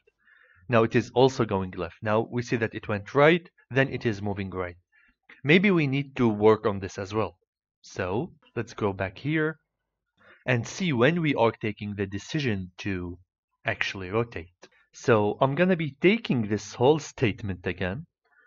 See, this is like iterating to get the best behavior of the enemy. So I'm gonna cut that, all of it, go back to the move and maybe change direction only when we are moving actually, right? So when we decide to move again, we are going to change the direction. So let's take a look again. Maybe this will be better. Enemy stopped. Then they are changing direction. This is way better. Okay, this is less predictable right now. We don't know where the enemy will go in the next iteration because it's changing its direction only when it starts moving. Alright, so we are through with animation. Let's go to some collision. Collision is actually a really fun topic. And it's basically about whenever we have our player hitting a rock right here or hitting the enemy. Whenever we have our player colliding with this rock, I don't want the player to be able to walk further or past that rock or even overlap with the rock like the situation right now. Or maybe when I collide with the enemy, I would like to lose health points or maybe die, right? So let's see how colliding exactly works. Let's say that we have two sprites. This one is my, I don't know, my block. And I also have my player. Remember, everything is a rectangle in Pygame, right? So this is my player and this is the block. How a collision works is that there is a function that is going to check any two edges of those rectangles to see if there is a collision. Like in my case, if I am approaching this block from this side, from the left side, the collision is going to check this edge right here with this edge right here. So it's really, really important to understand those edges in order to be able to program collision, right? So here we are going to check this edge with this edge and see if they are overlapping with each other, right? So maybe now the player is going to be hitting this edge and we can check those two edges together to see if they are overlapping. Or maybe we are colliding from these two edges, like the bottom edge of the block and the upper edge of the player, right? We just need to check all of those cases. So let's see how we can program that. Now let's start with our player and create some colliding with blocks, alright? So I'm gonna create a new method, define collide with a block. So whenever we collide with a block, we are going to call this function. Since we are moving the player with the keyboard, it's an easier case than the one when the enemy is moving on its own. So let me show you. First, we are going to read what is the key being pressed. So pressed is equal to pygame.key.getPressed. Just, we've done this before, and we would like to know what key is being pressed. Okay. Now, I'm gonna call a function here, which is going to check if two things collided or not. So I'm gonna call this collide is equal to pygame.sprite.sprite_collide. Okay. You need to pass two sprites to check if they have collided or not. Well, now grouping is going to be very, very useful. Look, we already have all the sprites stored in one place, right? Take a look here. We have already this all sprites variable in create, this one. And every time we have a new block, new player, new enemy, we are adding it here. That's really good.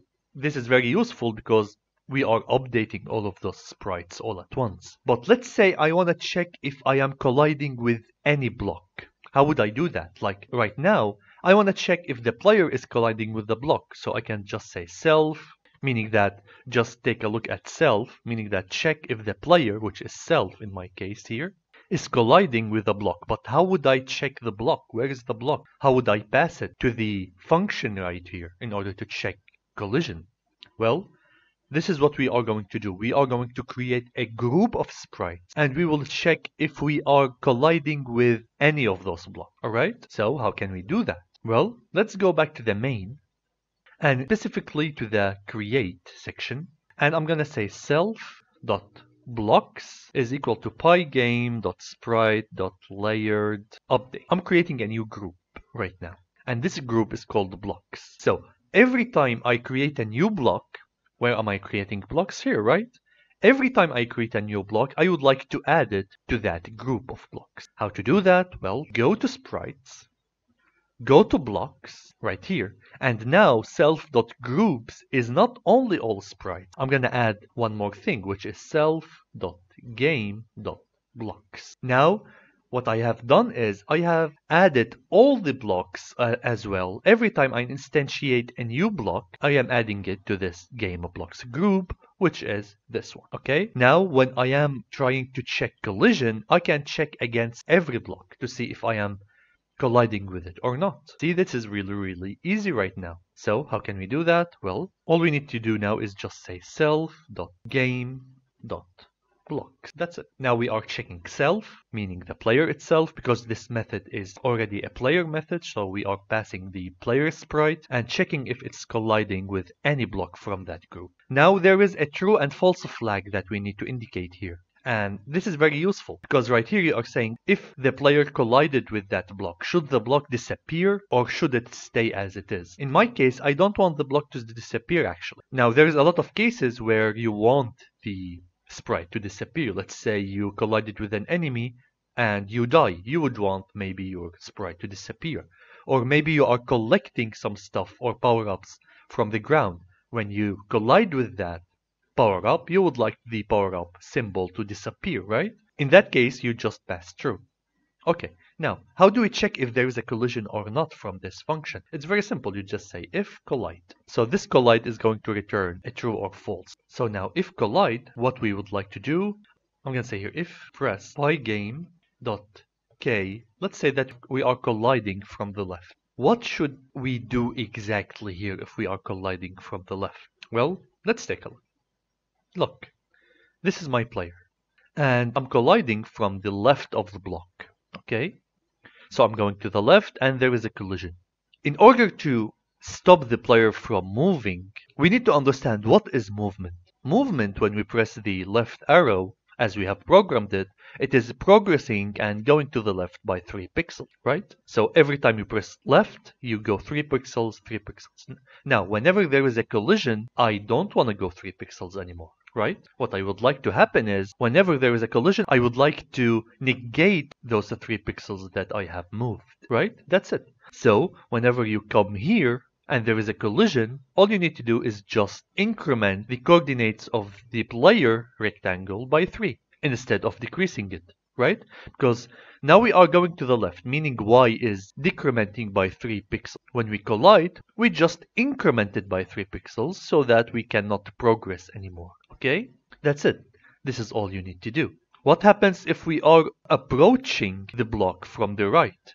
Well, in this case, progressing from the right is about increasing the x of this rectangle, right? Because going right increases the x coordinate. When we go right and collide from this side of the block, what we would like to do is to decrement the x by 3, right? Because going this way we increment it, but since there is a block, we don't want to increment anymore, so we just keep decrementing. So right now the summation is 0. Meaning that we cannot progress anymore, because the pressing right will add 3 and collision will subtract 3. And by that, we will be stuck near the block. Same logic would go if we are going from this side or from this side. So as we said, if we are going left, we're going to say self.rect.x plus equal player, okay? And going the opposite direction, let's say from the right, is going to decrement. So let us test this out actually. I'm gonna close this and reopen. Let's try to collide from the left. Oh, 1 second, we did not call collide yet, as usual. Alright, so I'm gonna get this collide block and add it, of course, to my update. So I'm gonna add it here, self. Okay, now let me try again. Let's try to collide from the left, and as you can see, yeah, we have an issue. Somehow, alright, the dot was not typed correctly. Alright, now let me try again. Now let's take a look. As you can see, we cannot progress anymore. Let's go and try a right collision. Again, we cannot progress anymore. That's good. Let's go here. We cannot go. So right and left are just working. Okay, that's not too bad. Now let's add the up and down as well. It's the same concept. So we will be taking this. This is just up maybe. And for up, we would like to increment, right? Because going up usually will decrease the y coordinate, right? Because the y, when we go up, you approach 0. So to negate that, we would be incrementing instead of decrementing. Okay? And instead of x here, we need y. And finally, we need to do the same thing right now for down. So if we are going down, I would like to do this. Okay? We will decrement. Alright, this should be it. Now let me test those as well. So if I go up, we cannot go anymore. Down, as you can see right now, we cannot go left anymore. Go right anymore. That's really good. Up, down.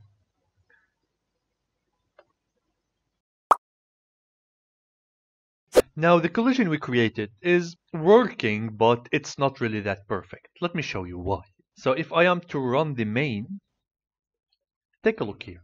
If I try to pass through those, you'll see that I cannot. Why? Because maybe one of the pixels of the character is already colliding with the square of my rock right here. And that's really not good. Because right here, the rock is taking 32 by 32 pixels. Even though the rock is looking smaller than 32 by 32, it is still actually considered a 32 by 32. So to resolve this, we are going to do something about it. We are going to add a parameter for partial collision, partial overlapping between two sprites or two rectangles. To simply do that, we are going to go to our sprites and to the collision section, and I'm going to add one more parameter. If I say pygame.sprite.collide underscore rect underscore ratio, and then let's say that the ratio of collision should be maybe 0.5.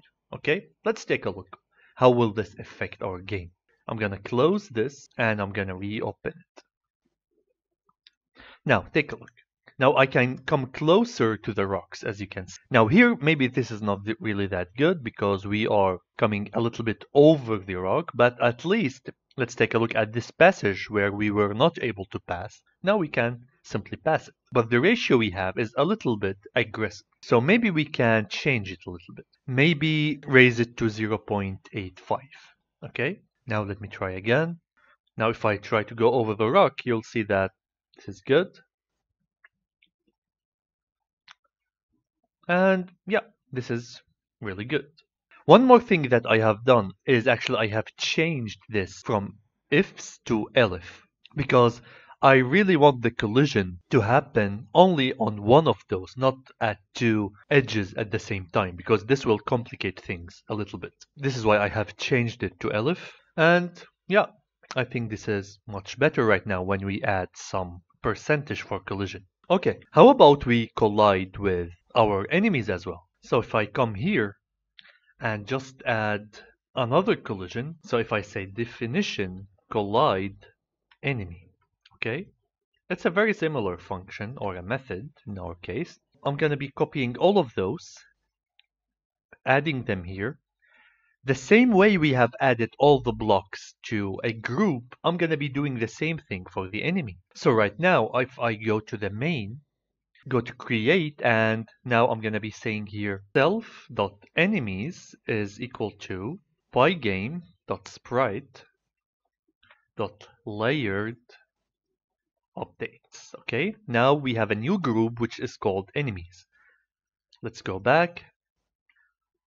Let's go to our enemy class, and we will add that as well. So I'm going to say here self.game.enemies. Now all the enemies, whenever we create a new enemy, it's going to be also stored as a sprite in this sprite group, which is called enemies. Okay. Now if we go back to collision, we can start implementing this. We will say if a player, which is self, collided with enemies of any enemy, then the same thing would happen.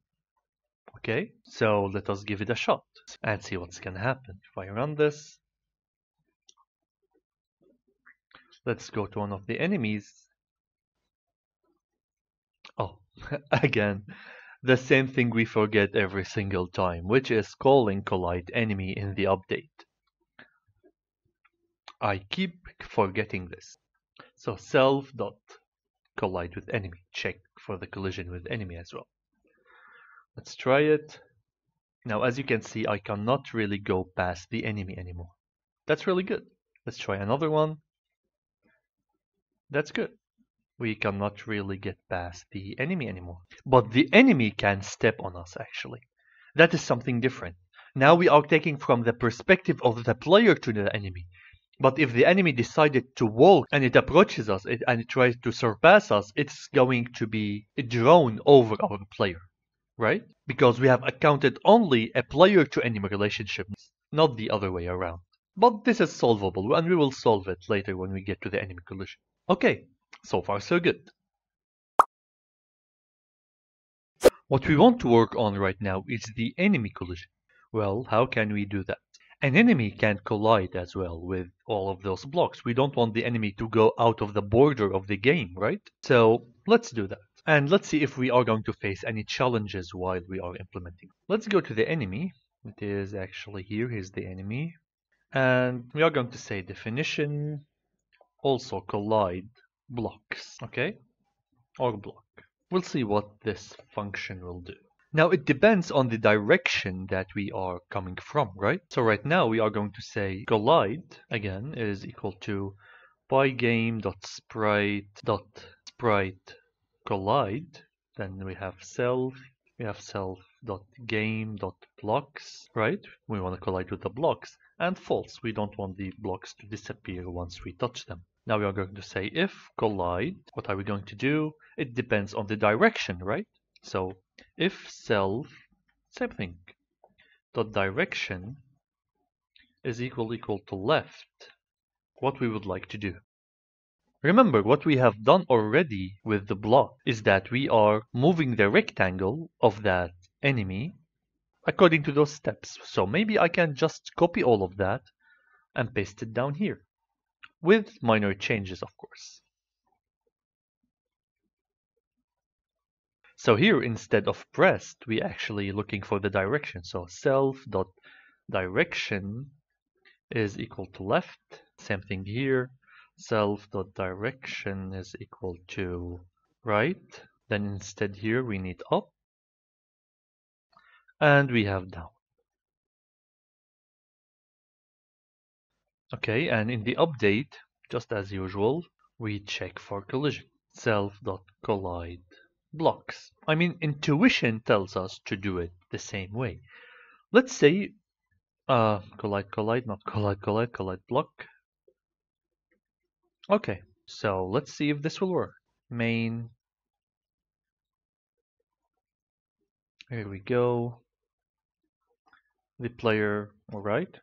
Colliding and unable to go. Good. Good. And we don't want this jittering effect whenever the enemy is actually walking repetitively over the rock. Okay, we need to solve this. So maybe if we are going left, we would like to go right. So here, when we are colliding from the left, I'm going to say self.direction is equal to right. Okay, we are just trying to force the enemy to go in the opposite direction. when it's right, when we are colliding from the right, we'll say self.direction is equal to left. Okay, let's test these two scenarios out.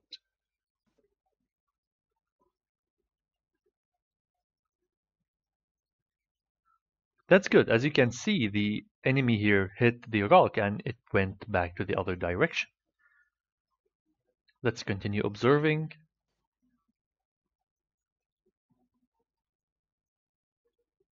Now, the up and down need to be fixed, so let's fix them.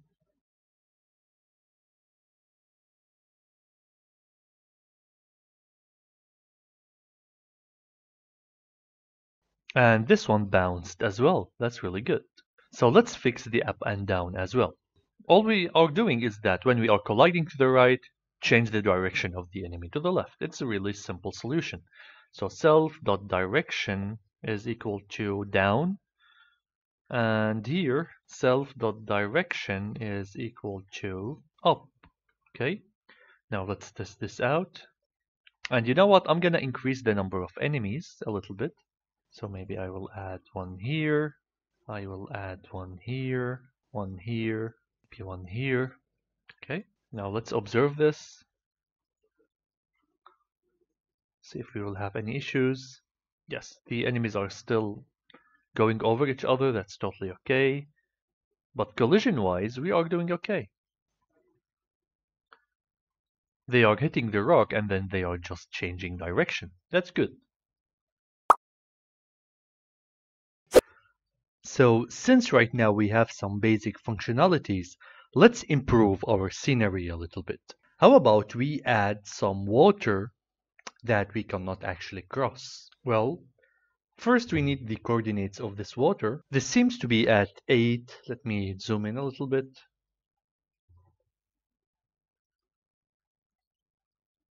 Okay, so if we take a look here, we will see that we are at 865 by 160. Okay, this is the coordinates of the water. So let's get that. I'm going to go to the sprite. And right now I would like to create a new block similar to the ground and to the block. And this one's going to be called water. Okay, let's call this water. And we need to create a sprite sheet for that. And the sprite sheet we will be using is the terrain one, right? But this time we are going to change the coordinates. So instead we are going to say the coordinates we have written down, which are 865 and 160. Now this should improve the scenery a little bit. I think we forgot to copy something here. Let me copy these 3 lines and yeah, here we go. Okay, so now let's go back to the configuration and add some water area. So maybe we will add some water area around here. Water is going to be R for water, because W is already for weapon, so maybe we can have R right here, R right here, some R right here, maybe right here, maybe we can have some here, just to add more elements and make the map a little bit better. Okay, so now if we go back to the main, we can simply here say if column is equal to or, then maybe we will say water self ji. Okay, now let me run this and see what's gonna happen. As you can see now, we have some water area, but we can walk over. So what we want to do is make this water area non-walkable. That's one thing. And we can also animate this water a little bit. Right now it's still, right? We can add some animation to it. How would we do that? Well, let's work on the water animation before we make it unwalkable. So if we go to the same animation concept we were using, we had some animation like that, right? We had a list for that. And we'll do the same exact thing. I'm just going to copy this whole function so that I don't have to rewrite it. And I will go to water right here and I'm going to create diff animate or animation self. Let's create animate list. Okay. And this will be the first one. Coordinates, the first coordinate is the actually 865 and the 160. Now, if you take a look, all the 3 waters here are next to each other. So we are only moving on the x-axis. Okay, so this one is 865, this one is 865 is plus 32, it should be around 897, and the y is the same. Okay, so let me add this one first. This is the second one, so this will be 97, and the last one, which is going to be plus 32, it's going to be 929. Okay, so this is my animation list. Now, let's go back and see how we did it. It's the same concept as I said. There is no stand still, we only have those. So if we go back to the water, we can just apply the same logic. We need to create self-animate counter, so we can just add it here. Self.animate counter is equal to 1, and we can have the same thing. We need an update, so we need definition, update, because now it's moving. It's not like those blocks where nothing is moving. We have some animation, and anything that is moving needs the update method. So we have here self, and we're just gonna call animation. Okay, self animation, of course.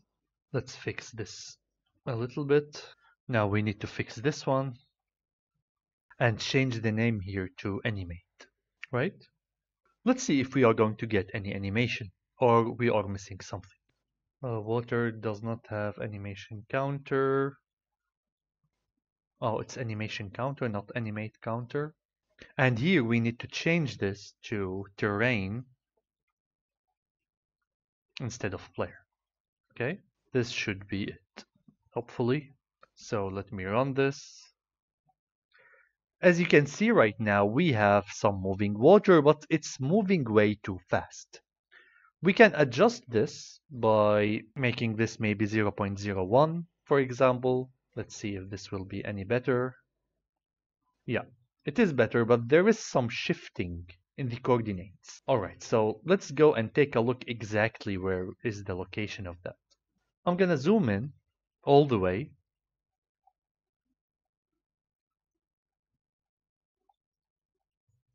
It's at 864. So maybe trying at 864 and decreasing everything by 1 pixel. Let's take a look if this will resolve anything. This is much better. As you can see right now, it seems like we have some water around here. Much, much better.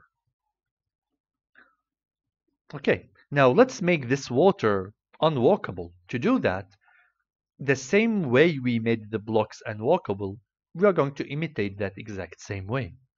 So go here and let's create water. Self.water. We are going to create a group here. And let's go to the sprites. And as usual, just add this to the group. So self.game.water. Now all the water is in the same group. And we can have collide water for any of those. Or if you want the exact same behavior as water, well, we can actually just add it to the block. It's really up to you.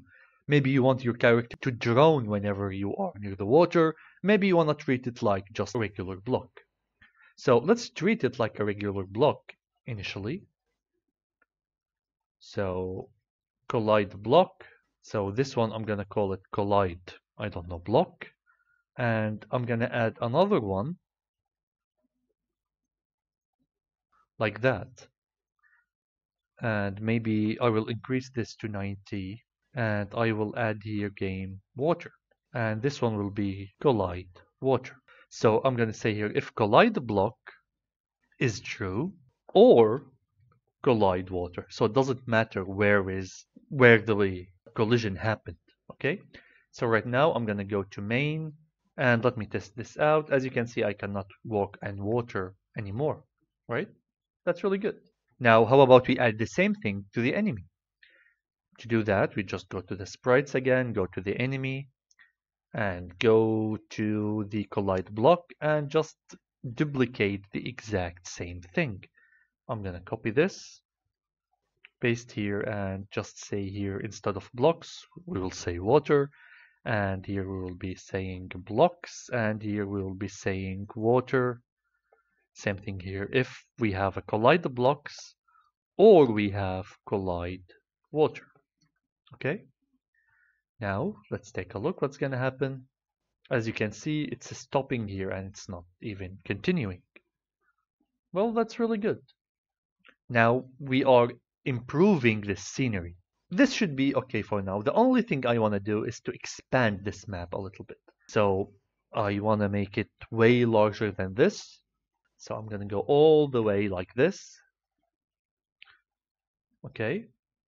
So this means we will be incrementing this like that and all the others.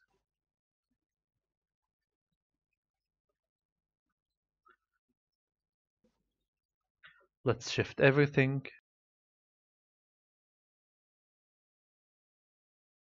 Let's expand it in height as well. So maybe I will just copy an empty one, almost empty one. And let's add them.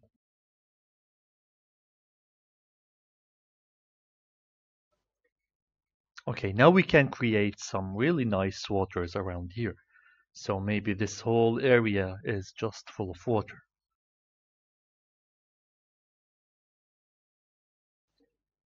Okay, so let me now rerun this. As you can see now, the map is way bigger. But the reason I wanted to show you this is that right now we cannot see beyond the window. So maybe we need some sort of camera that is going to actually follow the player whenever he goes. Okay, and that is our next topic. Let us implement some camera. Now, a camera is going to follow the player wherever he goes, and that's really a good thing once we have a large map that we would like to explore. So let's go back to our main, and we are going to create a new function now, a new method, and it's going to be called camera. Now, there is multiple camera counts that one can apply. And the concept that we are going to do is that whenever we are moving, we are going to move all the sprites with us. So bear with me right now. I'm going to be reading what I am pressing first because I'm going to be moving all the movable sprites around me accordingly. So here I'm going to say pygame.key.get pressed. Okay. Now, if pressed is pygame underscore K left, for example. Now, if we press this key, what I would like to do is I'm going to iterate over all of my sprites. So I'm going to say for I for counter sprite in enumerate self.all underscore sprites, and then I will say sprite.rect.x plus equal player step. Okay, so I am getting all the sprites and moving them along with me to give the illusion that my camera is moving. Okay, so I'm gonna do this for all the keys right now. So we have right, this should be minus. We have up. For up we need a Y, and we need to be incrementing. Of course, all of those are elif, so else if. And we have finally the down, and this should be minus. Okay, now I have already added the camera here, so I have already added the camera here. You need to call it in the main, in the while loop. Now let me test this out.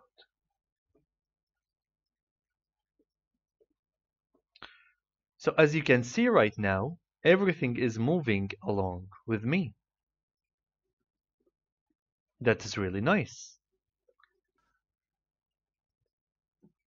As you can see right now, we are moving the camera. But here is the bug that we will face. If we collide, the camera will keep moving and that's not okay. So let me solve this really quick. The problem is, whenever we are hitting the collision, we are still moving everything. What I want to do here is to check if we have a collision. Okay, so I'm going to be creating a very simple variable here, self.collided. I'm going to call it like that. So if there is a collision, this one will be set to true. So right now I'm going to say here only if self.collided is equal to false, then I would like to do all of those camera actions. Who is going to set this collision to true? Well, if we go to sprites and we go to the player collision, so this is my player, this is the enemy, this is the player, okay? And we will go to the collide block. Now, if there is a collision, then I would like to set that to true. Self.collided is equal to true, okay? Otherwise, if there is no collision, so I'm going to say here else self.game.collided is equal to false. This should be game as well because we are accessing the game variable, right? This variable that we have just created up here. We are accessing it and changing its value. So whenever the player is colliding something, we don't want to shift any of the other sprites. We want the camera to stay still. Okay, this should solve it. Okay. Now let me rerun this. Let's try to collide here. As you can see, the camera is not moving. And that's really good. Let's try with the water. We are not moving the camera once we have collided. This solved it. This is really, really nice. And now as you can see, we are enlarging our exploration. We can go to a whole world. We can design this whole world in a better way, actually, so that we can have more adventures, we can have more stuff to pick up. And next, we are going to see how we can create some attacks. And we just found another bug. When we are colliding with the enemy, actually, we are not considering it as a collision. So let's go back to the sprite and go to the enemy collision and do the exact same concept. So if I am colliding with the enemy, I would like to do the same thing. I can say here else self.game.collided should equal to false. Let me rerun this to test it for the last time. Let's try to collide with an enemy, and here we go. The camera is actually stopping. Alright, so right now what we want to do is, if an enemy touches the player, we would like the player to die. So that's a good practice actually to make the game end somehow. Starting this point, we are going to design some health system, damage system, and all of those, and weapon systems, power-ups, we are going to work on those. If we go back to the main, I'm going to create a layers group here for the player. So I'm going to say here self dot main player, I'm going to call it like that, is equal to Pygame dot sprite dot layered updates. Okay, now I'm going to simply go back to sprites, and I am in the enemy class right now. I'm going to add a new method, and this method is going to be called collide player. But there is one more thing that I need to do as well. If I need to go back to the player and add him to that separate group. So here I'm going to be saying self.game.main player, and by that I have added to that group. Now let's go back down here and let's do that collision. I'm going to be just saying here collide, as usual, is equal to, I'm going to copy all of that. I don't want to rewrite it. And here we are checking if we are colliding with the player, so with main player. And if a collision happens, I would like the player to disappear. So if an enemy hits the player will disappear. And that's it. This is all we need to do. This is the only line that we need. Now let me test this out. If I go and touch an enemy, okay, we need to add this to the update as well. So I'm going to be saying here self.collide underscore player. Now let's test this. Let's go and hit an enemy and we disappear. Now we need to quit the game maybe whenever that happens. So that would be a good idea. So I'm going to go here to sprite, and if this happens, I'm going to be setting self.running is equal, not running, game.running is equal to false. This should cause actually the whole game to halt, okay? But first we need to add a condition if collide. So if there is a collision, I would like to stop the game from running and we will quit the game. So let's try it now. And the game is over. This is a one-hit kill actually. There is still no damage or no health system, which we will be creating right now. How about we have some fun actually and create a health bar for our player and the enemies. This would be a really nice addition to the game. And we will learn how we can do that. Well, a health bar is going to be also a separate sprite class, okay? Now we can embed it to the player, of course, but, well, why not make it separate? It will be easier to manage it since it's a drawing on the screen, separate one. Let's see how we can do that. I'm going to go to Sprites and create a new class. I'm going to call it the player health bar. So I'm going to say class player underscore health bar.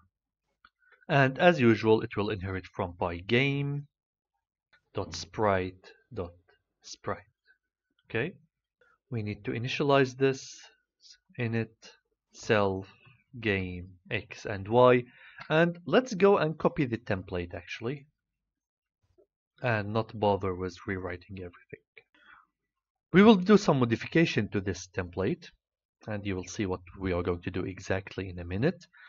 So first, layer. Let's create a new layer over there in the configuration, and I'm gonna call it health layer. Okay, all the health bars, be it for enemy or for the player, is going to be here, and it's going to be at 5. Okay, so now we have a health layer. Let me add it. Let me add it here. It's going to be health instead of player. And that's step 1. Next, the height and the width of the health bar is of course not going to be 32 by 32 pixels. And we also would like maybe the health bar to be a little bit far away. So maybe here the width will be around 40 and maybe the height will be like 10. Because after all, a health bar is nothing but a green rectangle. Now, how can we create a green rectangle? Let's go to the image initially. We also need to delete this because we don't have any change. The image here is going to be a surface directly, because here we don't actually have any images, any sprites. We just need to create a green rectangle. To do that, we just need to say pygame.surface. We are creating a rectangle as a surface, and we need to specify its width and height. So self.width and self.height. Okay? This is how we create a rectangle. Now, to give it a color, all you need to do is just say self.image.fill, and you need to fill it with a color. Let's say green. We did not define any green color yet, and we can do that immediately here. So here is my color. We have a black. Let's add green as well. So I'm going to say green is equal to 0 to 55, 0. Because this is RGB, blue will be 0, red will be 0, and all the value will go to green. Okay, so we have filled this now with green. That's good. Next, we need to create the rectangle. We have created it. Now, the position of the rectangle, especially on the Y, needs to be a little bit higher because, as you know, the health bar is over the head of the player, right? So, to do that, all we need to do is just say self Y minus tile size divided by 2. Okay? So it's like we are going over the head of the player by around 16 pixels. Now, this health bar is going to be moving actually, but how? The health bar need to follow the steps of the player all the time, right? Wherever the player go, the health bar should go as well. If you go back here, if you remember at the beginning when we created our map, where was our map? Here it is. We said we would like to create a player, actually, a player object, and save it in a variable. And this is why. Because I want to be able to track this player wherever he goes, so I need an object for it to access it. Because I want to access the location of that player all the time. So we need to define a function called move to move this health bar. And as I said, it will follow the player. So I'm going to say here self.direct.x. Remember, the green bar is nothing but a rectangle as usual, which we need to move its x and y to have it moving. And it will equal to self.game.player self.rectangle.x. So it is the same x as the player x. Wherever the player goes, the health bar will go. Same thing for the y. So it's a self.rect.y is equal to self.game.player.rect.y. But since again we need it to be over the head of the player, we need to say tile size minus tile size here over 2. Okay? And that's it. Now all we need to say here is define update self, and we need to say self.move. Okay? By that we have created the health bar, but who is going to call this health bar? Well, this health bar is going to be called from the player himself. Okay? It's going to be instantiated from there. So let's go back to the player simply and instantiate all of that. So here is my player. Let's go over here and say self.healthBar is equal to player underscore health bar, and we will pass the same game x and y. So what we are doing right now, we are instantiating a class inside a class. So this health bar now is attached to this player. Okay? Now let's try to run this and see what's gonna happen. Let's fix the issues. This should be player.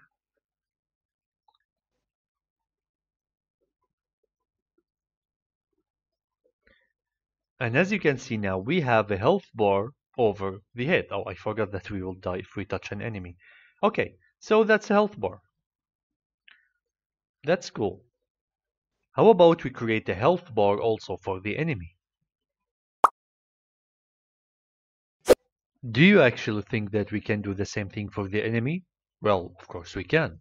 Let's add some health bar to the enemy as well. Well, again, a new class for that. I'm going to be saying here instead of player, enemy. And well, the move is going to change, of course. It's not the player anymore. It's just the self.rectangle right now, because we want the health bar to follow the enemy, right? So we just need to say here self.enemy.rectangle.x. But you might ask right now, well, how would we know which enemy to follow? Let's say I have instantiated 7 enemies. How would we do that? Well, this is very simple. Here in the parameter of the initializer of the enemy, I'm going to add a new parameter. I will call it enemy. Okay. And here I'm going to say self.enemy is equal to enemy. We created a new variable right now. And here instead of game player, again, we just need self enemy. And that's it. Now we are going to instantiate this class, create an object of it, just the same way we did with the player. By going to the enemy class right here and just say self.healthBar is equal now to enemy underscore health bar. And this is all we need. Now, what should we pass instead of enemy? Well, the class itself. We just need to say self here. Why? Let's say that we have created a new enemy, right? Now, this exact enemy that we have created, we are going to pass it to the health bar as a self. You know, if you want to pass the exact class you are working on to another object, you just write self, right? It will pass this whole enemy here. Now the enemy is passed here and it went to the health bar from here. And now we are following that enemy rectangle, meaning that we are following, if we go back to the enemy, we are following right now those rectangles. See how the tying up works in object-oriented programming? You create an enemy, you create a health bar, you pass this enemy self to the health bar, and the health bar will keep track of all of your X's and Y's right here, and that's really great. Now let's jump back. Do we need anything else? I don't think so. Let's test this out. As you can see now, everybody has a health bar. That's really great. The monster has a health bar, you have a health bar. That's good. Now it's time to design the damage to make this health bar decrease until the enemy dies or the player dies. How about we start creating some weapons? So far, our player cannot really do anything to attack the enemy. So how about we create some weapons that we can pick up from the ground and then use them to shoot enemies? Well, first, I'm gonna show you what are the weapons we are going to use. So we have this cool weapon actually, and it has 3 frames, and we are going to put it on the floor, and it is going to be floating. Now when we shoot with this sword can shoot actually like some magic power. So this is the shooting that will be coming out of the sword. And we will be creating 2 classes. One of them is for the weapon and one of them is for the bullet. Because the bullet itself, we need to track it throughout the screen, right? That's very important. So let's do this. I'm gonna create a new class. I'm gonna call it weapon, and it is going to inherit pygame.sprite like this. Then we have diff init. As usual, we need self, game, x, and y.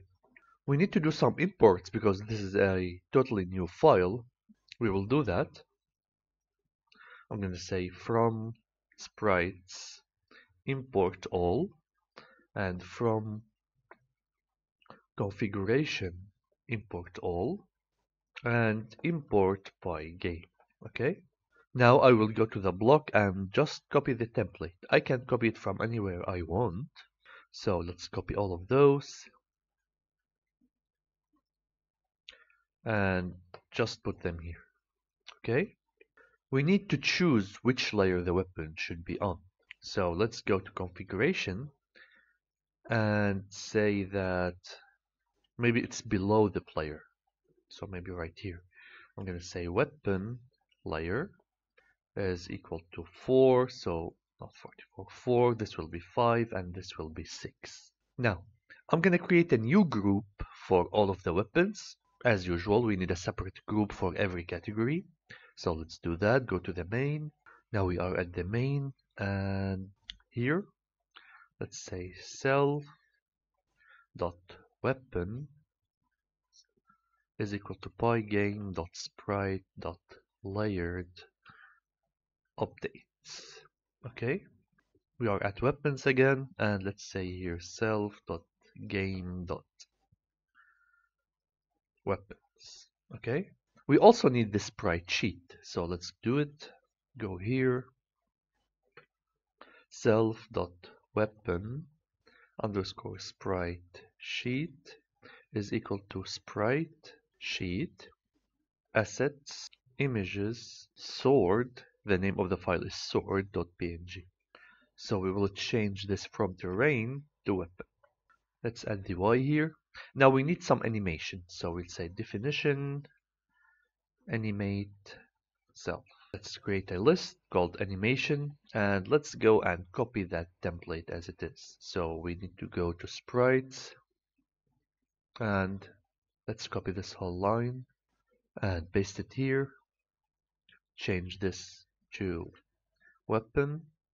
Start at 0, 0, and then if you take a look here, we are moving at the x-axis 32 pixels at a time. Okay, so let's copy this, paste here, and let's say here 32 for the second frame, and then we need 64. Okay, let's go and copy the rest of the logic so that we don't have to write it down again. Copy all of this from anywhere in the animation, and let's just paste it here. We need a new animation counter, so I'm going to say here self.animation counter is equal to 1. Let's leave this at maybe 0.01. I don't want it to change too fast. Then let's add update. So definition, update, self, and we are going to call animate. Self.animate, and that's it. Now let's go back to our map and choose where should we get the weapon from. We have already placed a letter called W for our weapon. I'm gonna change it. Now let's add a weapon somewhere. Now let's say that the weapon is very close to the player just for testing out things. So here is the weapon. Now we will go back to the main and we need to instantiate that weapon. I'm gonna say here if column is equal to W, then weapon self j and I. But we need to also import that new weapon file. So here I'm gonna say from weapon import all. I really want to organize this. Let's have it that way. That's good. Now let's try to run this game. We have an issue here. We actually forgot one line, which is the image line. So let me add that as well. We need to say here animate or animation. Okay. Now let's try again. Unexpected intent for which line? Okay, some line was hidden. I just cut this and pasted again. Okay, now we're good. Let's try again. Name weapon is not defined. Was it not weapon? Yeah, it's weapons. There's an S. Actually, let's call it weapon. And try again. So let's run this. And here we go. As you can see, this is the sword, but the animation is way too slow, so maybe we need to increase it a little bit. Let's go to weapons and raise this, I don't know, to 0.1. Yeah, much better. As you can see, we have a floating sword that we can pick up. Well, we cannot really pick it up yet, so let's see how we can pick it up. To pick up this sword, we just need some simple collision in our weapons and a flag saying that we have equipped a certain weapon. Okay, so let's do the collision really quick. I'm gonna say here diff collide. Now we will go to the player, and here is my player. We have collide enemy, we have collide block, define collide weapon. We are going to say collide is equal to pygame dot sprite collide self dot game dot weapon. Right, we are now checking if the player is colliding with that weapon. We will have the sword disappear once we collide with it, meaning that we have collected it. And you are going to say here if collide. We will set a new variable. I'm gonna define it in a minute. Self dot sword equipped is equal to true. Go back and create that variable. It will be a flag indicating that we have picked up a sword and now we can shoot with it. Self dot sword equipped initially is false until we pick it up. Okay. Now go to the update and say self dot collide weapon. Now let's run this. Now if we collide with the weapon, it will disappear and we have equipped. So far so good. We've done a good job and we have created our weapon. Now we need the bullets. So whenever we press a key, we would like to shoot something. So first let's create the bullet class. I'm gonna copy all of this and just paste it here. Okay. And this one is going to be called bullet.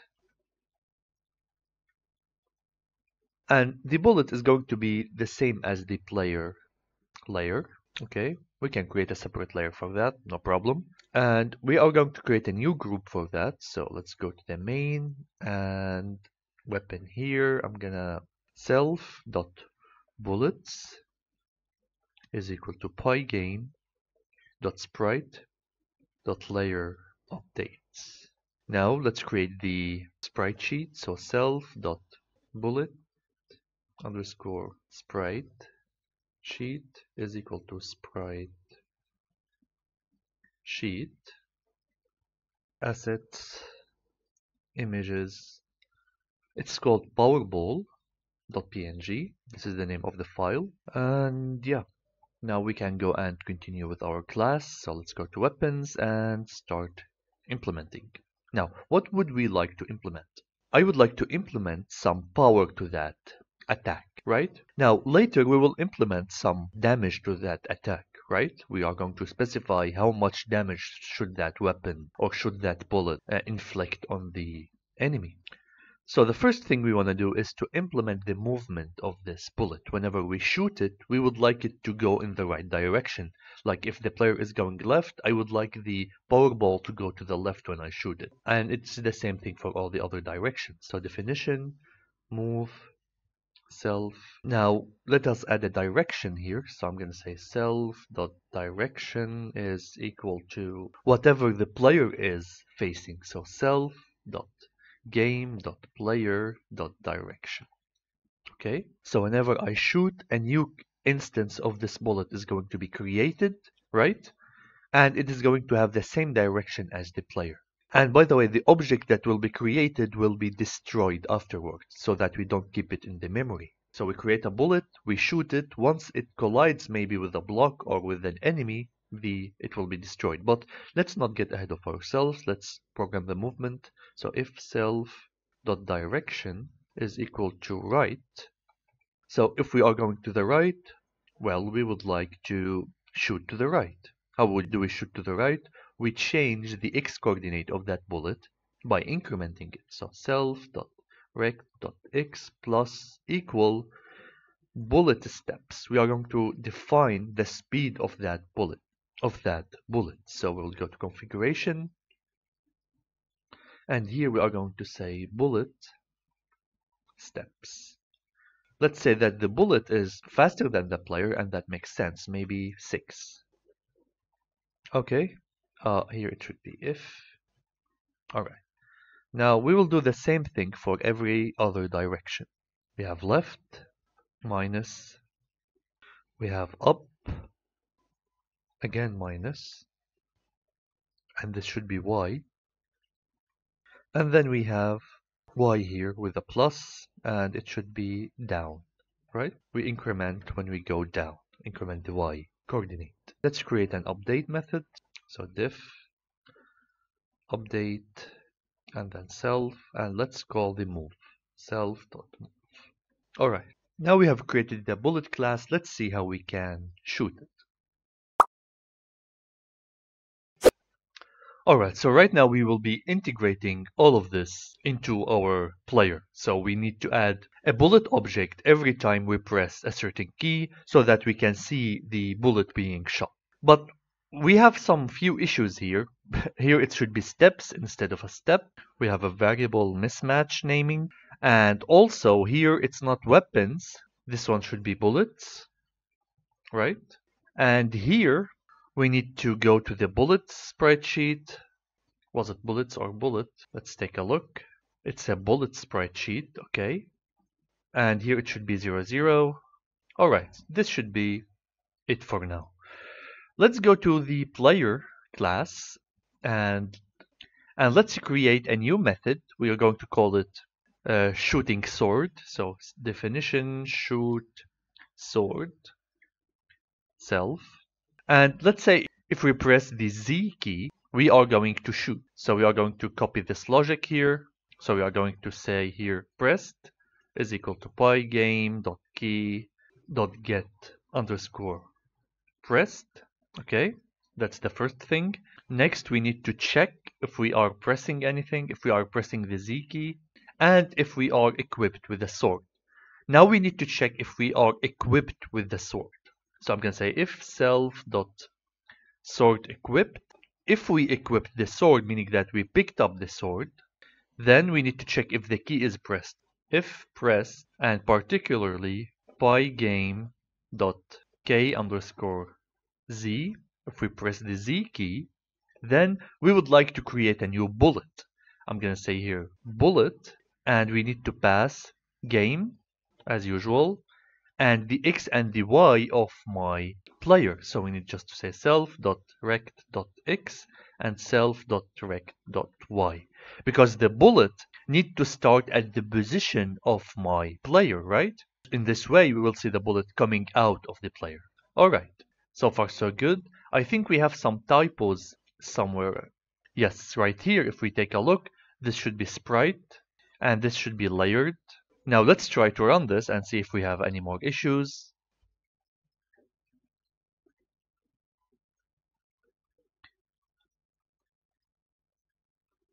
We picked up the sword. We are trying to shoot, but nothing is happening because we did not include it in the update as well. So again, shoot sort need to be added to the update. Here we go, self.shoot sort. Okay, now let me try again. Let's pick up the sort. And we have another issue. Bullet is not defined this time. So let's import the weapons from weapons, import all. So let us test things out. If I run this, let's pick up the sword and try to shoot, and here we go. We can shoot in all the directions correctly. Now there is a problem. As you can see, when we shoot, first we are shooting multiple balls at the same time because there is no debouncing on what we are shooting right now, and also the bullets are just going to infinity without hitting any enemy or hitting any obstacles. Alright, so let us work on solving our first issue. So here's our game, and we collected the sword. As you can see, the shooting is ridiculous, because as long as I am pressing on the Z key, I am shooting continuously, and this is really not nice. Let us incorporate one more simple state machine in our player. And this state machine is going to wait a little bit after we start shooting, okay?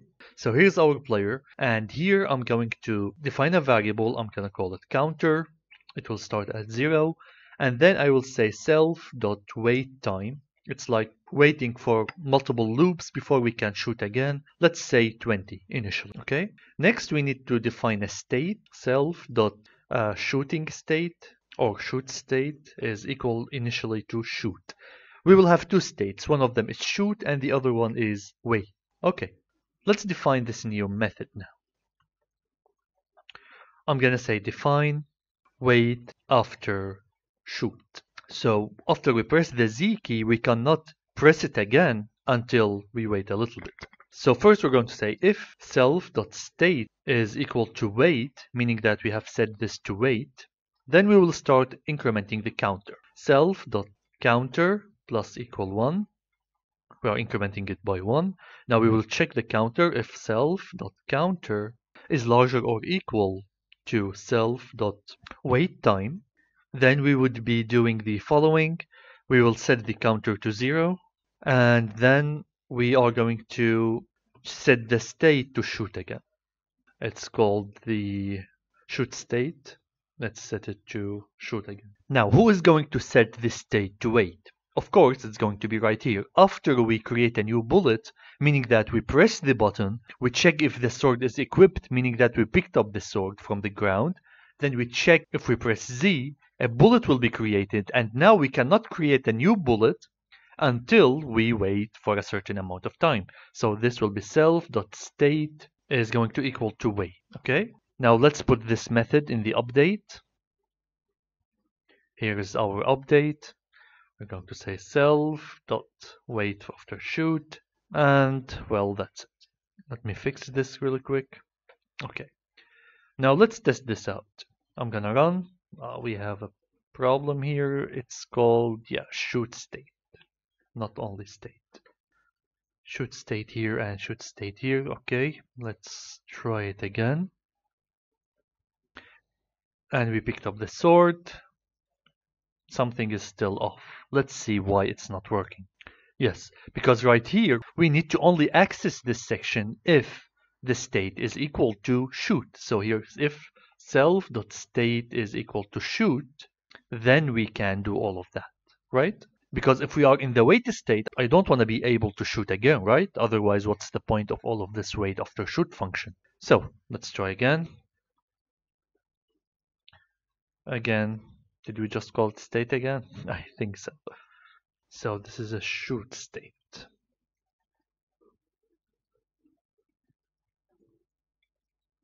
Pick up the sword and let's try to shoot. Again, it's still not working. Let's try to fix it further. Okay, and the issue is again this state. I'm not really sure why I am stuck with this state keyword. It should be shoot state. Okay, so let's try again. Hopefully this time it will work. Pick up the sword, and here we go. This is much better. Now we don't have this continuous shooting. But still, I don't feel that it is very responsive. Maybe we can make it a little bit faster. So to make it faster, all we need to do is just change that waiting time. So let's go back to the player and maybe change this to 10 instead of 20. Try again. Pick up the sword. Yeah, this is more responsive right now. Okay, so that is one of the issues. Now we have one more issue, which is the bullets are going to infinity. So we need them to collide at the enemy or at a block and then disappear. And this takes a lot of memory as well because we are creating objects for all of these bullets, like in here. If we take a look, if we go down, you'll see that we are creating tons of those objects, and that's not really good. We want the bullet to hit a block and then disappear, and by disappearing we are going to delete this object. So we can do this very simply if we go to bullet here, and then we would create a method. Let's say it's called collide underscore block self, and we will use the same collision we were using before. So let's copy this and just add it here. We will check if there is a collision between the bullet and the blocks. So self.game.blocks. If there is a collision, I would like the bullet to disappear, and also I want to delete it. So I'm going to say here if collide, then we are going to call a method which is called kill. Now kill is a method that comes with this sprite that we are inheriting.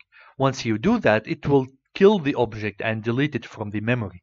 So we will make it disappear, and then we are going to remove it from the memory to enhance the performance. So this is for block collision. We also need enemy collision. Right now we won't inflict any damage.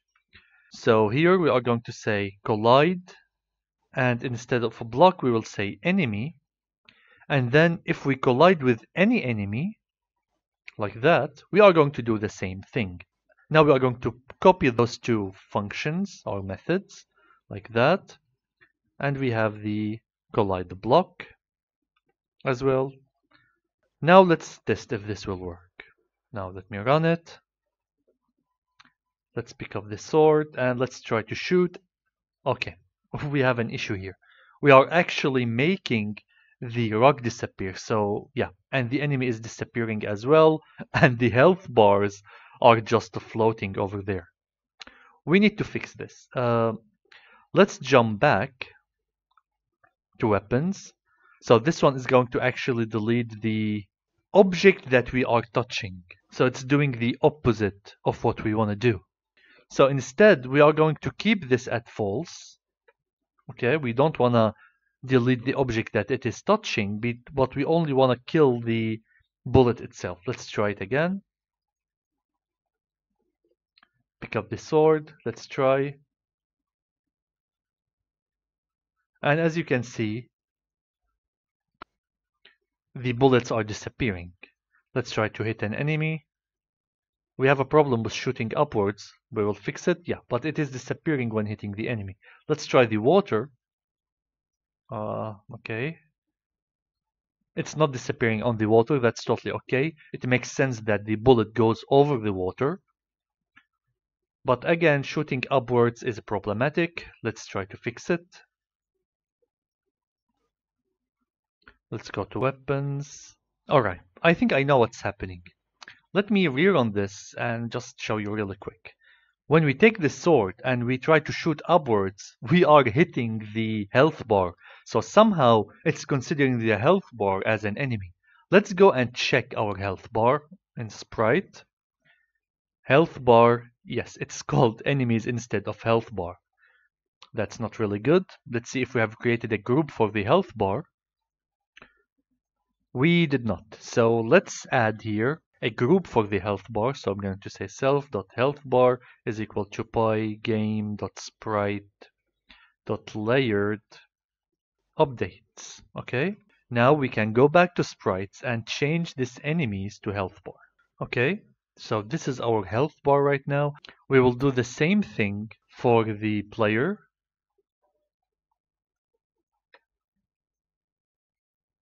Okay. Now, let me retest this. I think we have another issue. Pygame.sprite.layered updates. We forgot the D.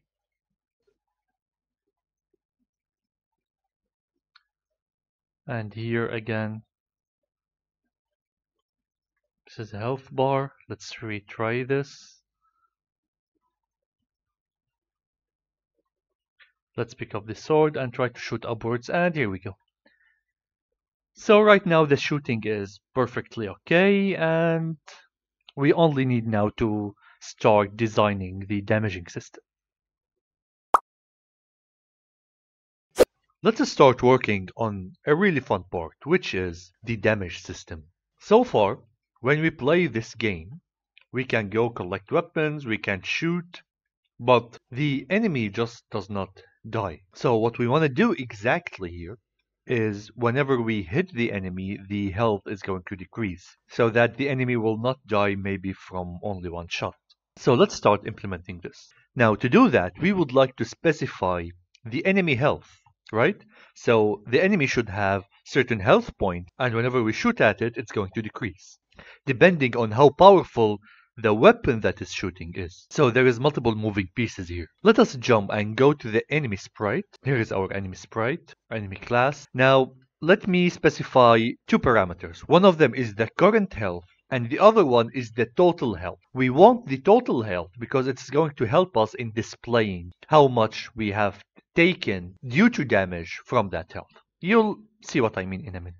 I'm going to say here self.health is equal, let's say, to 6. Let's say that this enemy has a health of 6. Now I want to go to configuration and I'm going to define here enemy underscore health, which is the total health, and it equals to 6. Okay? We can do this even better by just going to sprites over there and here say enemy health, so that if we change the enemy health in the configuration, it will change here. So let's jump back to the enemy health bar, this one, and we need to add a few more methods. The first one is called kill bar. So define kill bar. Why do we need a kill bar? Well, when the enemy dies, I would like the health bar to disappear as well. Because right now we have a mechanism that will have the enemy disappear, but we don't have a mechanism for the health bar as well to disappear. Otherwise, the health bar will be just floating around after the enemy dies.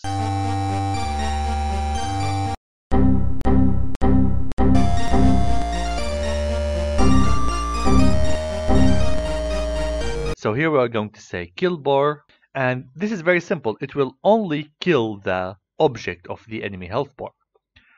So we would say here self.kill, and as we said before, kill is nothing but a method that is inherited from this Pygame sprite, which will delete the whole object and remove it from memory. Okay, so this is for kill bar. We also need damage. Now this kill bar will be called whenever the health of the enemy is 0. Then we will call this method. Next, damage. So we need a method for the damage, right? In order to display damage, what I would like to do here is to have a red rectangle drawn over the green rectangle. And this red rectangle is going to decrease in width with respect to what is the current health of the enemy. How can we implement that? Well, it's very simple. We'll just say here self.image.fill, and we will fill it with red. So far we don't have red, so let's go and define it. Red is actually 255.00. So red is equal to, red is 255, green is 0, and blue is 0. Okay? Now let's jump back here. Let us define what is the width of that rectangle. This width is going to change, right? It makes sense because every time the enemy takes damage, the width will decrease. So here I'm going to say width is equal to self.rect.width. We would like to change the width of this rectangle that we are creating here. And this one will be multiplied by the following. We need health and we need total health. Where will those come from? Well, we will pass them to the damage. I'm gonna pass here total health, which is the total health of the enemy, and the health. Okay, and this total health is actually this parameter most of the time. But we are having the flexibility to change it later.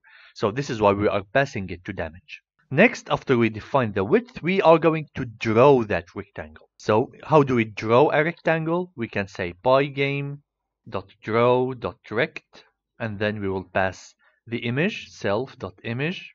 Image is actually the surface right now. If you take a look here, it's a surface. So when you want to draw a rectangle, you need a surface to draw it on, and it is that image.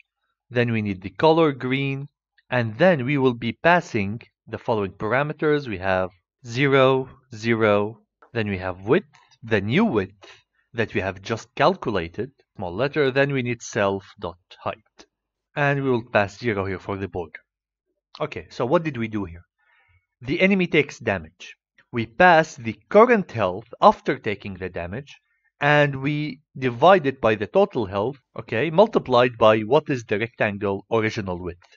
This will give us a shrinking width of the rectangle, indicating that the health of the enemy is decreasing. And we are drawing this red rectangle every single time after every damage. Now, this is for the health bar, but where is the damage being taken anyway? Well, let's make the enemy take the damage right now. Let's go to the enemy, and we are going to define a new method, and it's going to be called damage. So I'm going to say here definition, damage, and self. Now what are we going to do with this? Well, damage is going to be passed another parameter, which is called amount. And this will tell us how much damage we are taking. What's next? Let's say that you shot using that fireball that we used before. The enemy got shot, and the fireball has a power of 3.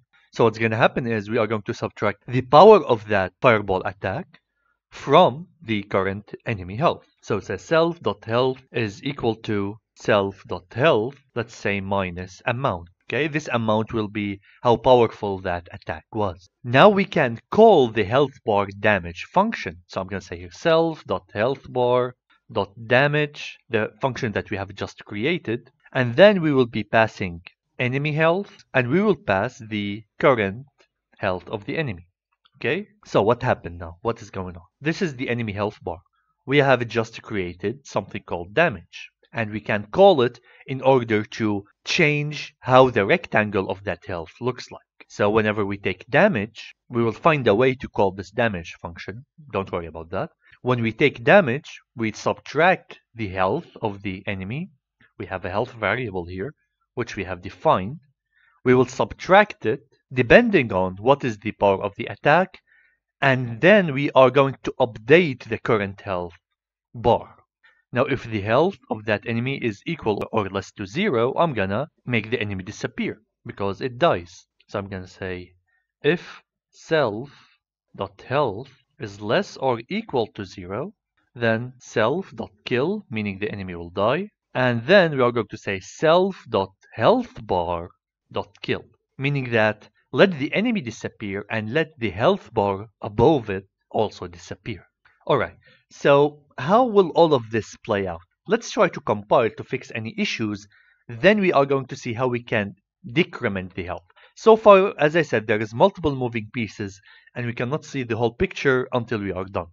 So let us just compile to see if we have any syntax issues. We are picking up, we are shooting, we have no issues so far. Okay, now in order to start decrementing and doing some damage, we need to go to weapon. In weapons, we are going to modify this collide enemy actually. So I'm gonna just delete all of this collide enemy right now, and we are going to rewrite it. So right now, this is correct for the collide portion, but if there is a collision, I would like to call the damage function on the enemy that was touched by that bullet. Okay, so we have a bullet, we shot the enemy, and we would like to decrease the health only of that enemy. But how can we see which enemy was shot? Because right now, this is a bullet class, and we are checking if it is colliding with any enemy. Now, to get the enemy that is actually colliding, we need to do the following. I'm gonna say here if collide, then collide 0. And this 0 is actually the first object that was collided with. What is the first object that the bullet collided? It's that particular enemy, because we have multiple enemies. And this one will tell you that I have collided with this certain enemy on the map. Now you can call the damage method that we have created there on that enemy, and you can pass 1, meaning that the damage done is 1. If you don't want to do that directly, we can do it better. We can say self.damage is equal, let's say, to 1, and here we can just pass self.damage, meaning that we can change the damage just from the initialization. Now let's try to test this out to see if it will work or we will have some issues. Let's pick up the weapon like that and let's start shooting. We got an issue. Let's start fixing that. It says here total health is not defined. We have misspelled it. Let me try again. Let's pick up the... And here we go. As you can see right now, the bullet is walking over the enemy and just erasing him. That's good and bad at the same time. What I want to happen is that whenever the bullet touches the enemy, I want the bullet to disappear. So far, we did not manage to do that. This is why the bullet keep colliding with the enemy until it decreases the health to 0. That could be like a super powerful bullet, actually. We can use it. We can utilize that. But for now, this is not our goal. I just want the bullet to touch the enemy once and disappear. Okay, so to do that, let's go back to weapons. And let's add one more thing here. I'm going to say self.kill. Meaning that after there is a collision with the enemy, I would like this bullet to disappear. Let's try again and see if this will have any effect. Pick up the weapon, let's shoot that enemy, and as you can see, the health is decreasing by the amount of the shot. Let's try to kill him. So here we go, and the enemy dies. Enemy here died as well. Here as well. And as you can see, the rectangle is working perfectly well. This is really boring because the enemies right now are not doing anything, but that's totally okay. Alright, so right now let's work on the damage system for the player. So far we were able to shoot the enemies and decrease their health. How about we have the enemy now shoot some bullets and inflict damage on the player? That will be our next task. Well, let's go to the player class first and do the same thing regarding health. So right now I'm gonna say here self.health, let's say is equal to 10, and let's go to configuration and say here player health is equal to 10. Actually, again, I think I should have done this in the beginning, so let this be player health. Now, we need to work on the damage system. First, let's jump to the health bar of the player and implement the same thing. So this is the health bar of the player. Let's add the damage method. So this is define damage, and here we need self. We will do the same thing. We'll say self.image.fillRed. This is for the health rectangle. We have talked about that previously. Next, we need the width again. So this will be self.rect.width. This will be the width of the rectangle multiplied by a percentage of self.game.player.health divided by player_health. Next, we just need to draw the rectangle. I'm going to say here pygame.draw.rect, then self.image, then we will need to draw green, and then here 0, 0, the new width, self.height, and we need to pass the border of that rectangle to be 0. I think we did everything capital letters, so let me fix it really quick. Alright, so this should be it for the damage. Now let's go to the weapons and let's create a new bullet. This one will be the enemy bullet, because the enemy bullet is going to behave a little bit different than the regular bullet. So here we are going to say enemy bullet. Okay. Now in terms of collision, we need to fix this. Instead of collide enemy, we need to say collide the player. And we need to see if there is a collision with the player. What was the name of the player group over there? Let's take a look in the main. And yeah, it's called main player. So let's go here and just check if there is a collision with the main player. Let's go to the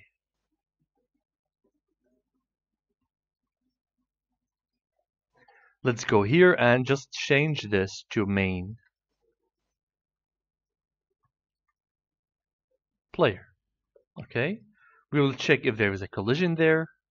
And here the damage, it's going to be not this one, but because since we only have one player, we can just simply say self.game.player.damage, and then here we will say self.damage.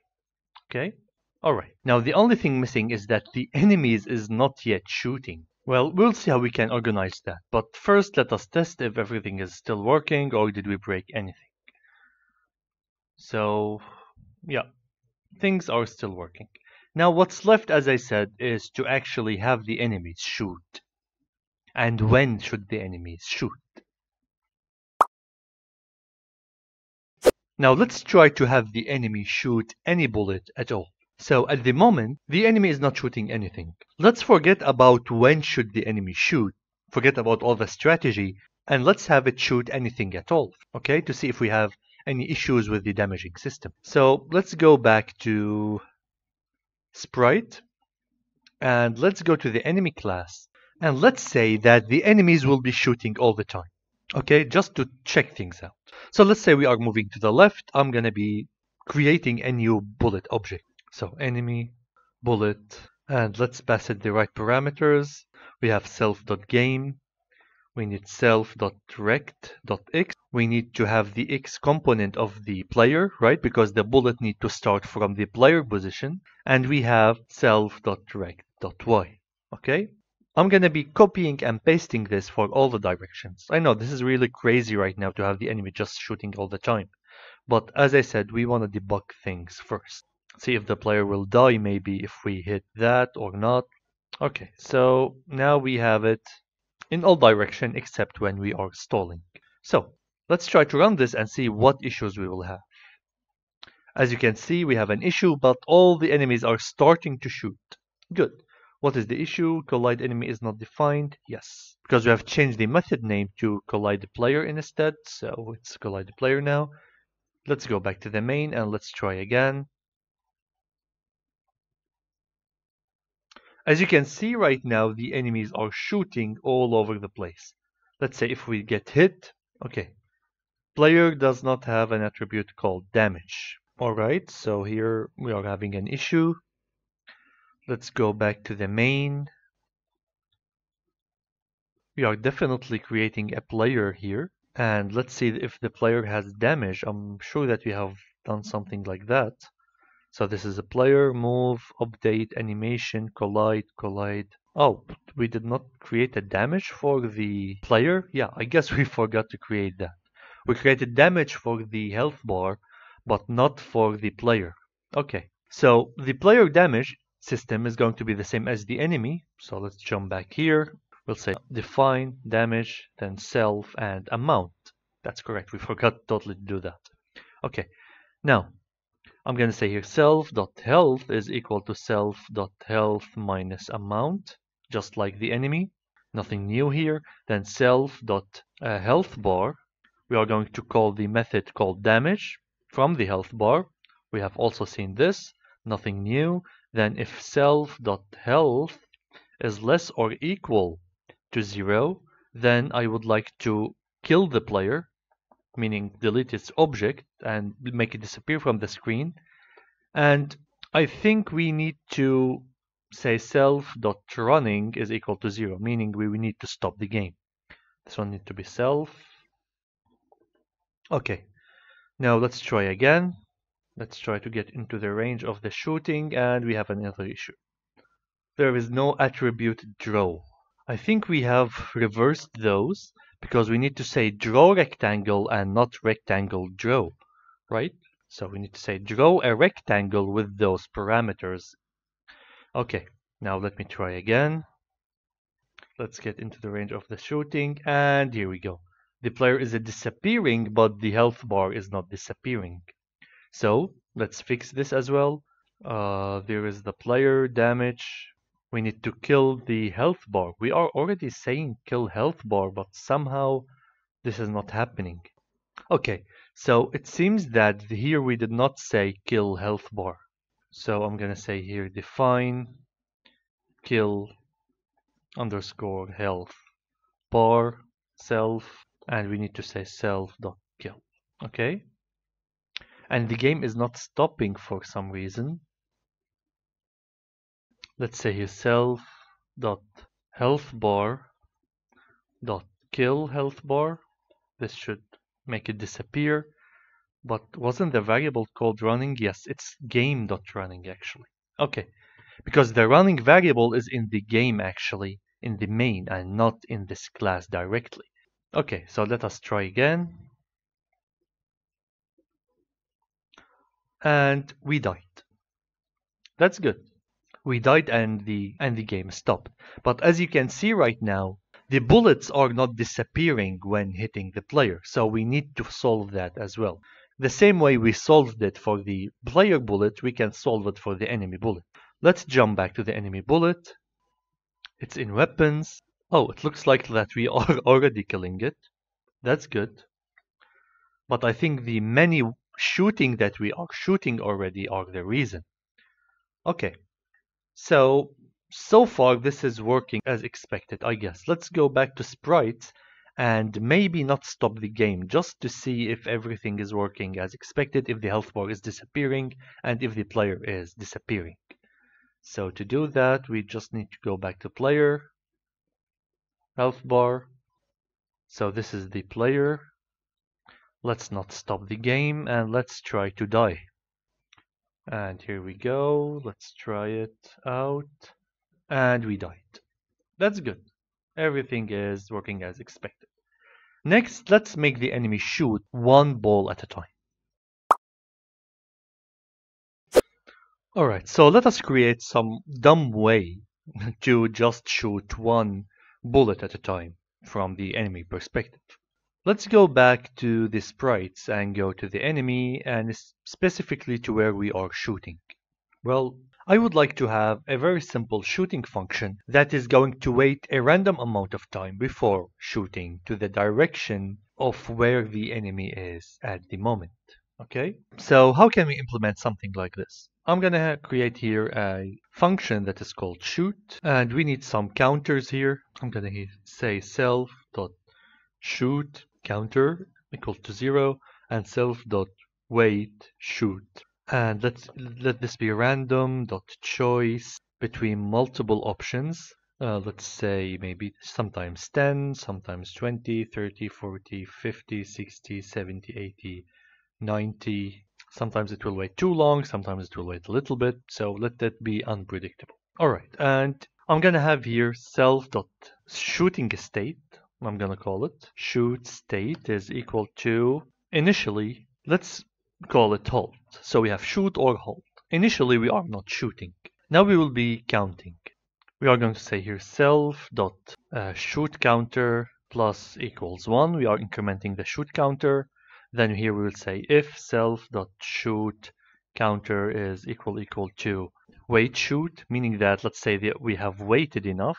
Now we are going to increment this counter. I'm going to say self.shoot counter plus equals 1. Now we will only shoot when that counter reached wait shoot. So I'm going to say here if self.shoot counter is equal to wait shoot, self.wait shoot, meaning that we have waited enough. I'm going to set the state. I'm going to say self.shoot state is equal to shoot. And I'm going to reset the counter. I'm going to say self counter is equal to 0. Okay? So it's a very simple logic. We will keep counting.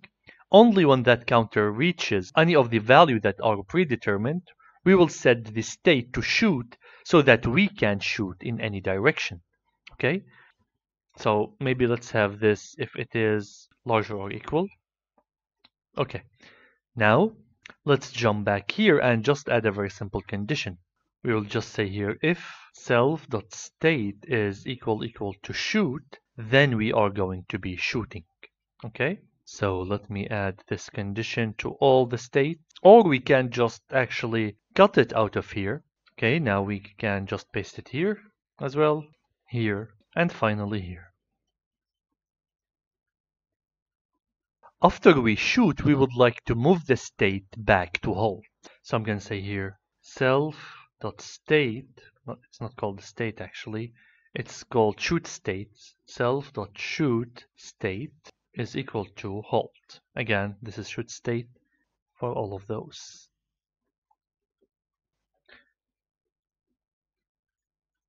Okay. Now we need the hold for everything again. After we shoot, we don't want to be in the shooting state anymore.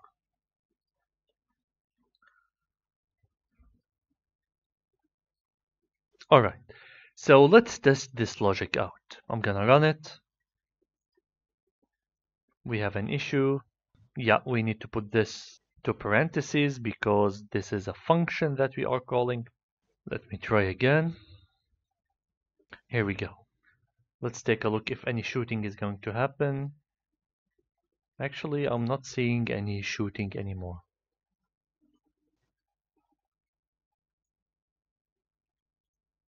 Okay, let's debug and see why. Because we are not actually calling the shoot function in the update. So let's go to the update, self.shoot. Remember, any function that needs to be called, there should be a place where we are calling it, and the update is being triggered in every cycle, so it makes sense. Let's try again. Here we go. It is shooting, but the shooting is actually... It's true that it is waiting, but we are still spraying actually. I don't think it's even waiting actually because, well, we are only not shooting in hold. So let's take a look again. Let's debug this by printing the state we are in. So self.shoot state. This is a good way to debug what's going on. Okay. So right now we will debug what is going on exactly, and we will see the output here. So right now we are in hold, shoot, shoot. We are still in shoot. Interestingly, we are not moving to halt anymore. Okay, let's see why. Oh, okay, I think I found it. This one is called shoot counter, and it's not resetting, not counter. So this is shoot counter. Okay, let's try again. And maybe let's remove this right now. Let's take a look, and things are a little bit better. Now they are just shooting. Yeah, that's really, really good, and the game is much harder to play right now. Okay, that's really fun. We can run away. We can actually make these bullets even faster. Alright, so far so good. So right now I have noticed a bug in our game. So if we start the game and you'll see that the camera is not working again, and that's an issue. And the reason of that, because if we jump back to the sprites file, we will see in the player we have two collision. We have collide block and collide enemy. And as you can see now, here we are setting the self game collided to true. Otherwise we are setting it to false. And we're doing the same thing here on the same flag. See here, collided is being set to true on false, the same way it is being set here. And both of those methods are being called in the update. So whenever we are colliding with a block, the enemy is going to say, hey, I don't have any collision, and it's going to override the collision flag. Why is the collision flag important? because we have designed our camera to depend on that flag. It needs to be false in order for the camera to stop moving on collision. To solve this, we have multiple ways. The easiest way would be to create two flags, one of them for the enemy collision and the other one is for the block collision. So we can go back to the main right here and we can say here enemy collided, and we can say self dot block collided. Now when we go to the camera, we need either of those flags to be false. So if self enemy underscore collided equals false, or self dot block collided is going to equal false, either of them.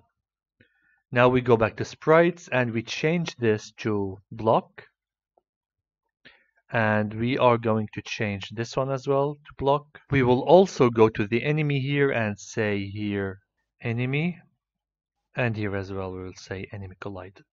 Let's see if this solution will work. Let's try, and the camera is still not working. Let's go back. Oh, wait. Sorry about that. This needs to be and actually, not or, because this is not to stop the camera, this is to move the camera.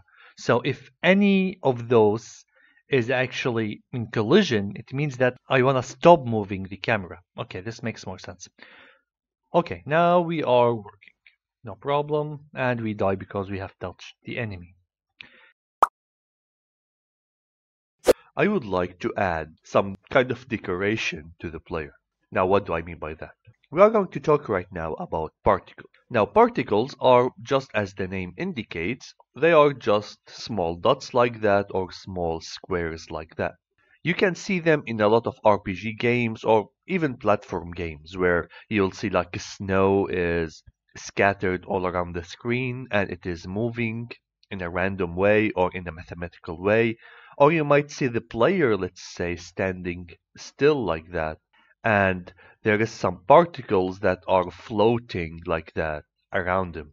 So it's a really nice system and it can add some decoration to your game and you can use it in multiple places. So let's learn how we can create particles. I will go to sprites and I'm gonna create a new class. Actually, the sprites file is getting way too large and I think it got way bigger than I anticipated it to be.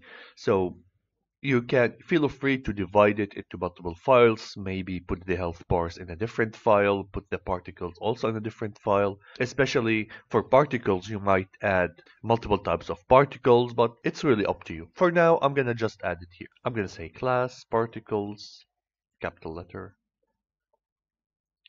And then, as usual, we have pygame.sprite.sprite.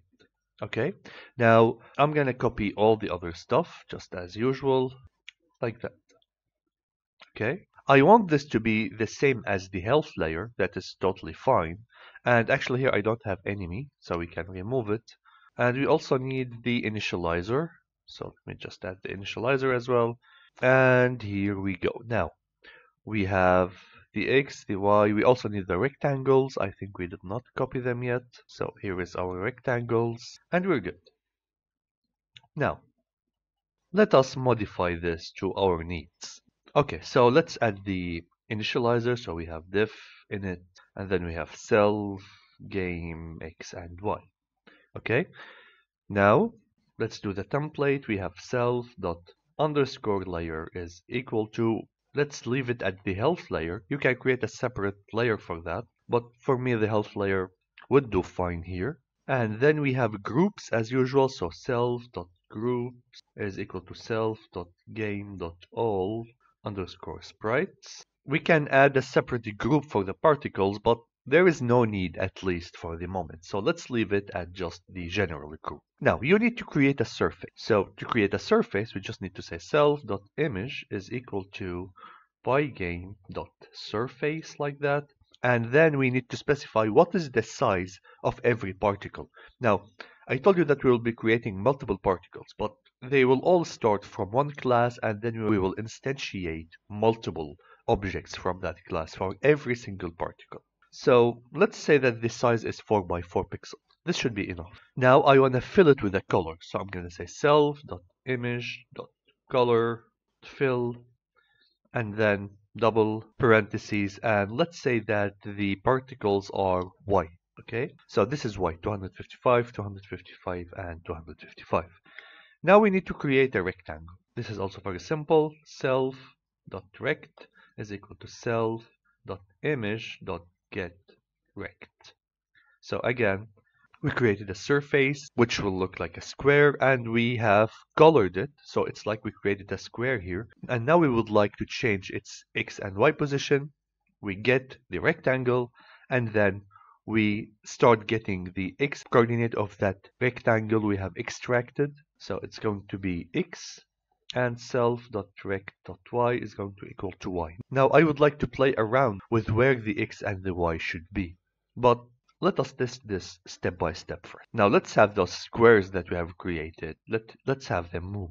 So I'm going to say define move self. We're going to say self.rect.y plus equals 1. I want those particles to be floating up from the player position all the way up, like an aura or like some really kind of lighting that is coming from the ground up to the player. So this is why we are incrementing the y. Now here is the catch. I want this particle to go up a certain distance and then it will disappear, because I don't want to keep generating particles forever without killing them. Otherwise, we will run out of memory, we will cause a lot of memory issues because the particles will never be destroyed, especially that we might be having hundreds of particles all the time. So, to do that, I'm going to be creating a very simple counter. Let's say self.lifetime. This is the lifetime of my particle. Let it equal to 6. And then we have self.counter is equal to 0. Now we will start counting self.counter plus 1 plus equal 1. Then if we reach that lifetime, so if self.counter is equal to self.lifetime, I'm going to reset this counter. Self.counter is equal to 0, and I want to kill that particle. So self.kill. Okay? So it's like we have a square, it's floating up for a certain amount of time and then disappearing. Finally, we need the update method. So define update, and then we have self, and here we will say self.move. Okay? This is very nice. Now it's time to instantiate this. Let's go back to our player. And here is my player. What do I want to do here exactly? Well, all we need to do is to come here to the player initializer and just say particle, and then pass self.game, self.rect.x, and self.rect.y. Okay? In the initializer, we will be creating this particle. So let me test this out. We have an issue. Let's see. Particle is not defined. Let's jump down. Yeah, let it be particle, not particles. Rerun this again. Let's rerun. Health layer is not defined. Let's fix this. Let's try again. Particle has no game. Oh, yeah, we need to instantiate game. So self.game is equal to game. Try again. This should be get underscore rectangle. And as you can see, we can see nothing at the moment. Okay, now, so we don't have any issues right now. Let's go to the player and start modifying things up. Here is my player. Now, I'm going to take this and just put it in the movement. So, whenever I am moving, I am creating a new particle. We can actually even remove this from the initializer. That's totally okay. That was just for testing. Now, every time we move, we would get a particle. So let's see how would this turn out. Okay, so right here, we have forgot to actually initialize the sprite. So I'm going to say pygame dot sprite dot initialize. We have self and self dot groups. Okay, now let's try again. And as you can see, we have this weird looking line that is following the player, the white line. Well, this is not a real particle. This is some really weird particles, and the reason is that all the particles are stacked above each other and they are not really looking natural. So let us fix this. I'm gonna go to Sprites here. For the X, we are going to change where the X is going to be spawned. So the X position of that particle is going to change. So I'm going to say here plus random choice. We're going to put values like -4, -3, -1, 0, 1, 5, 10, 20, something like that. Now the values of the X are going to change, and the Y, I want the Y to be fixed. So it will be Y plus tile size. Y plus tile size because I want all the particles to start from the feet or below the feet of the player. Not above the player, just on the feet of the player. So right now, if I try this, and here we go. Can you see that? We have random particles that are just following the player, and they really look cool. You can change the color of these particles, so maybe we can make them red or green, depending on what we have defined so far. So here fill could be, I don't know, green maybe. I think we have defined the green in the configuration. And as you can see right now, they are green. Green is really the same color as the grass, so maybe let's have them red. And we have red as well. Actually, let's return them to white. It's the best one. And here we go. Now, this particle system can be generalized to be floating all around the map. You can make those sprites around the enemy whenever you shoot at him. I mean, there is infinite possibilities for those decorations. So I really hope that you have enjoyed what we have learned so far.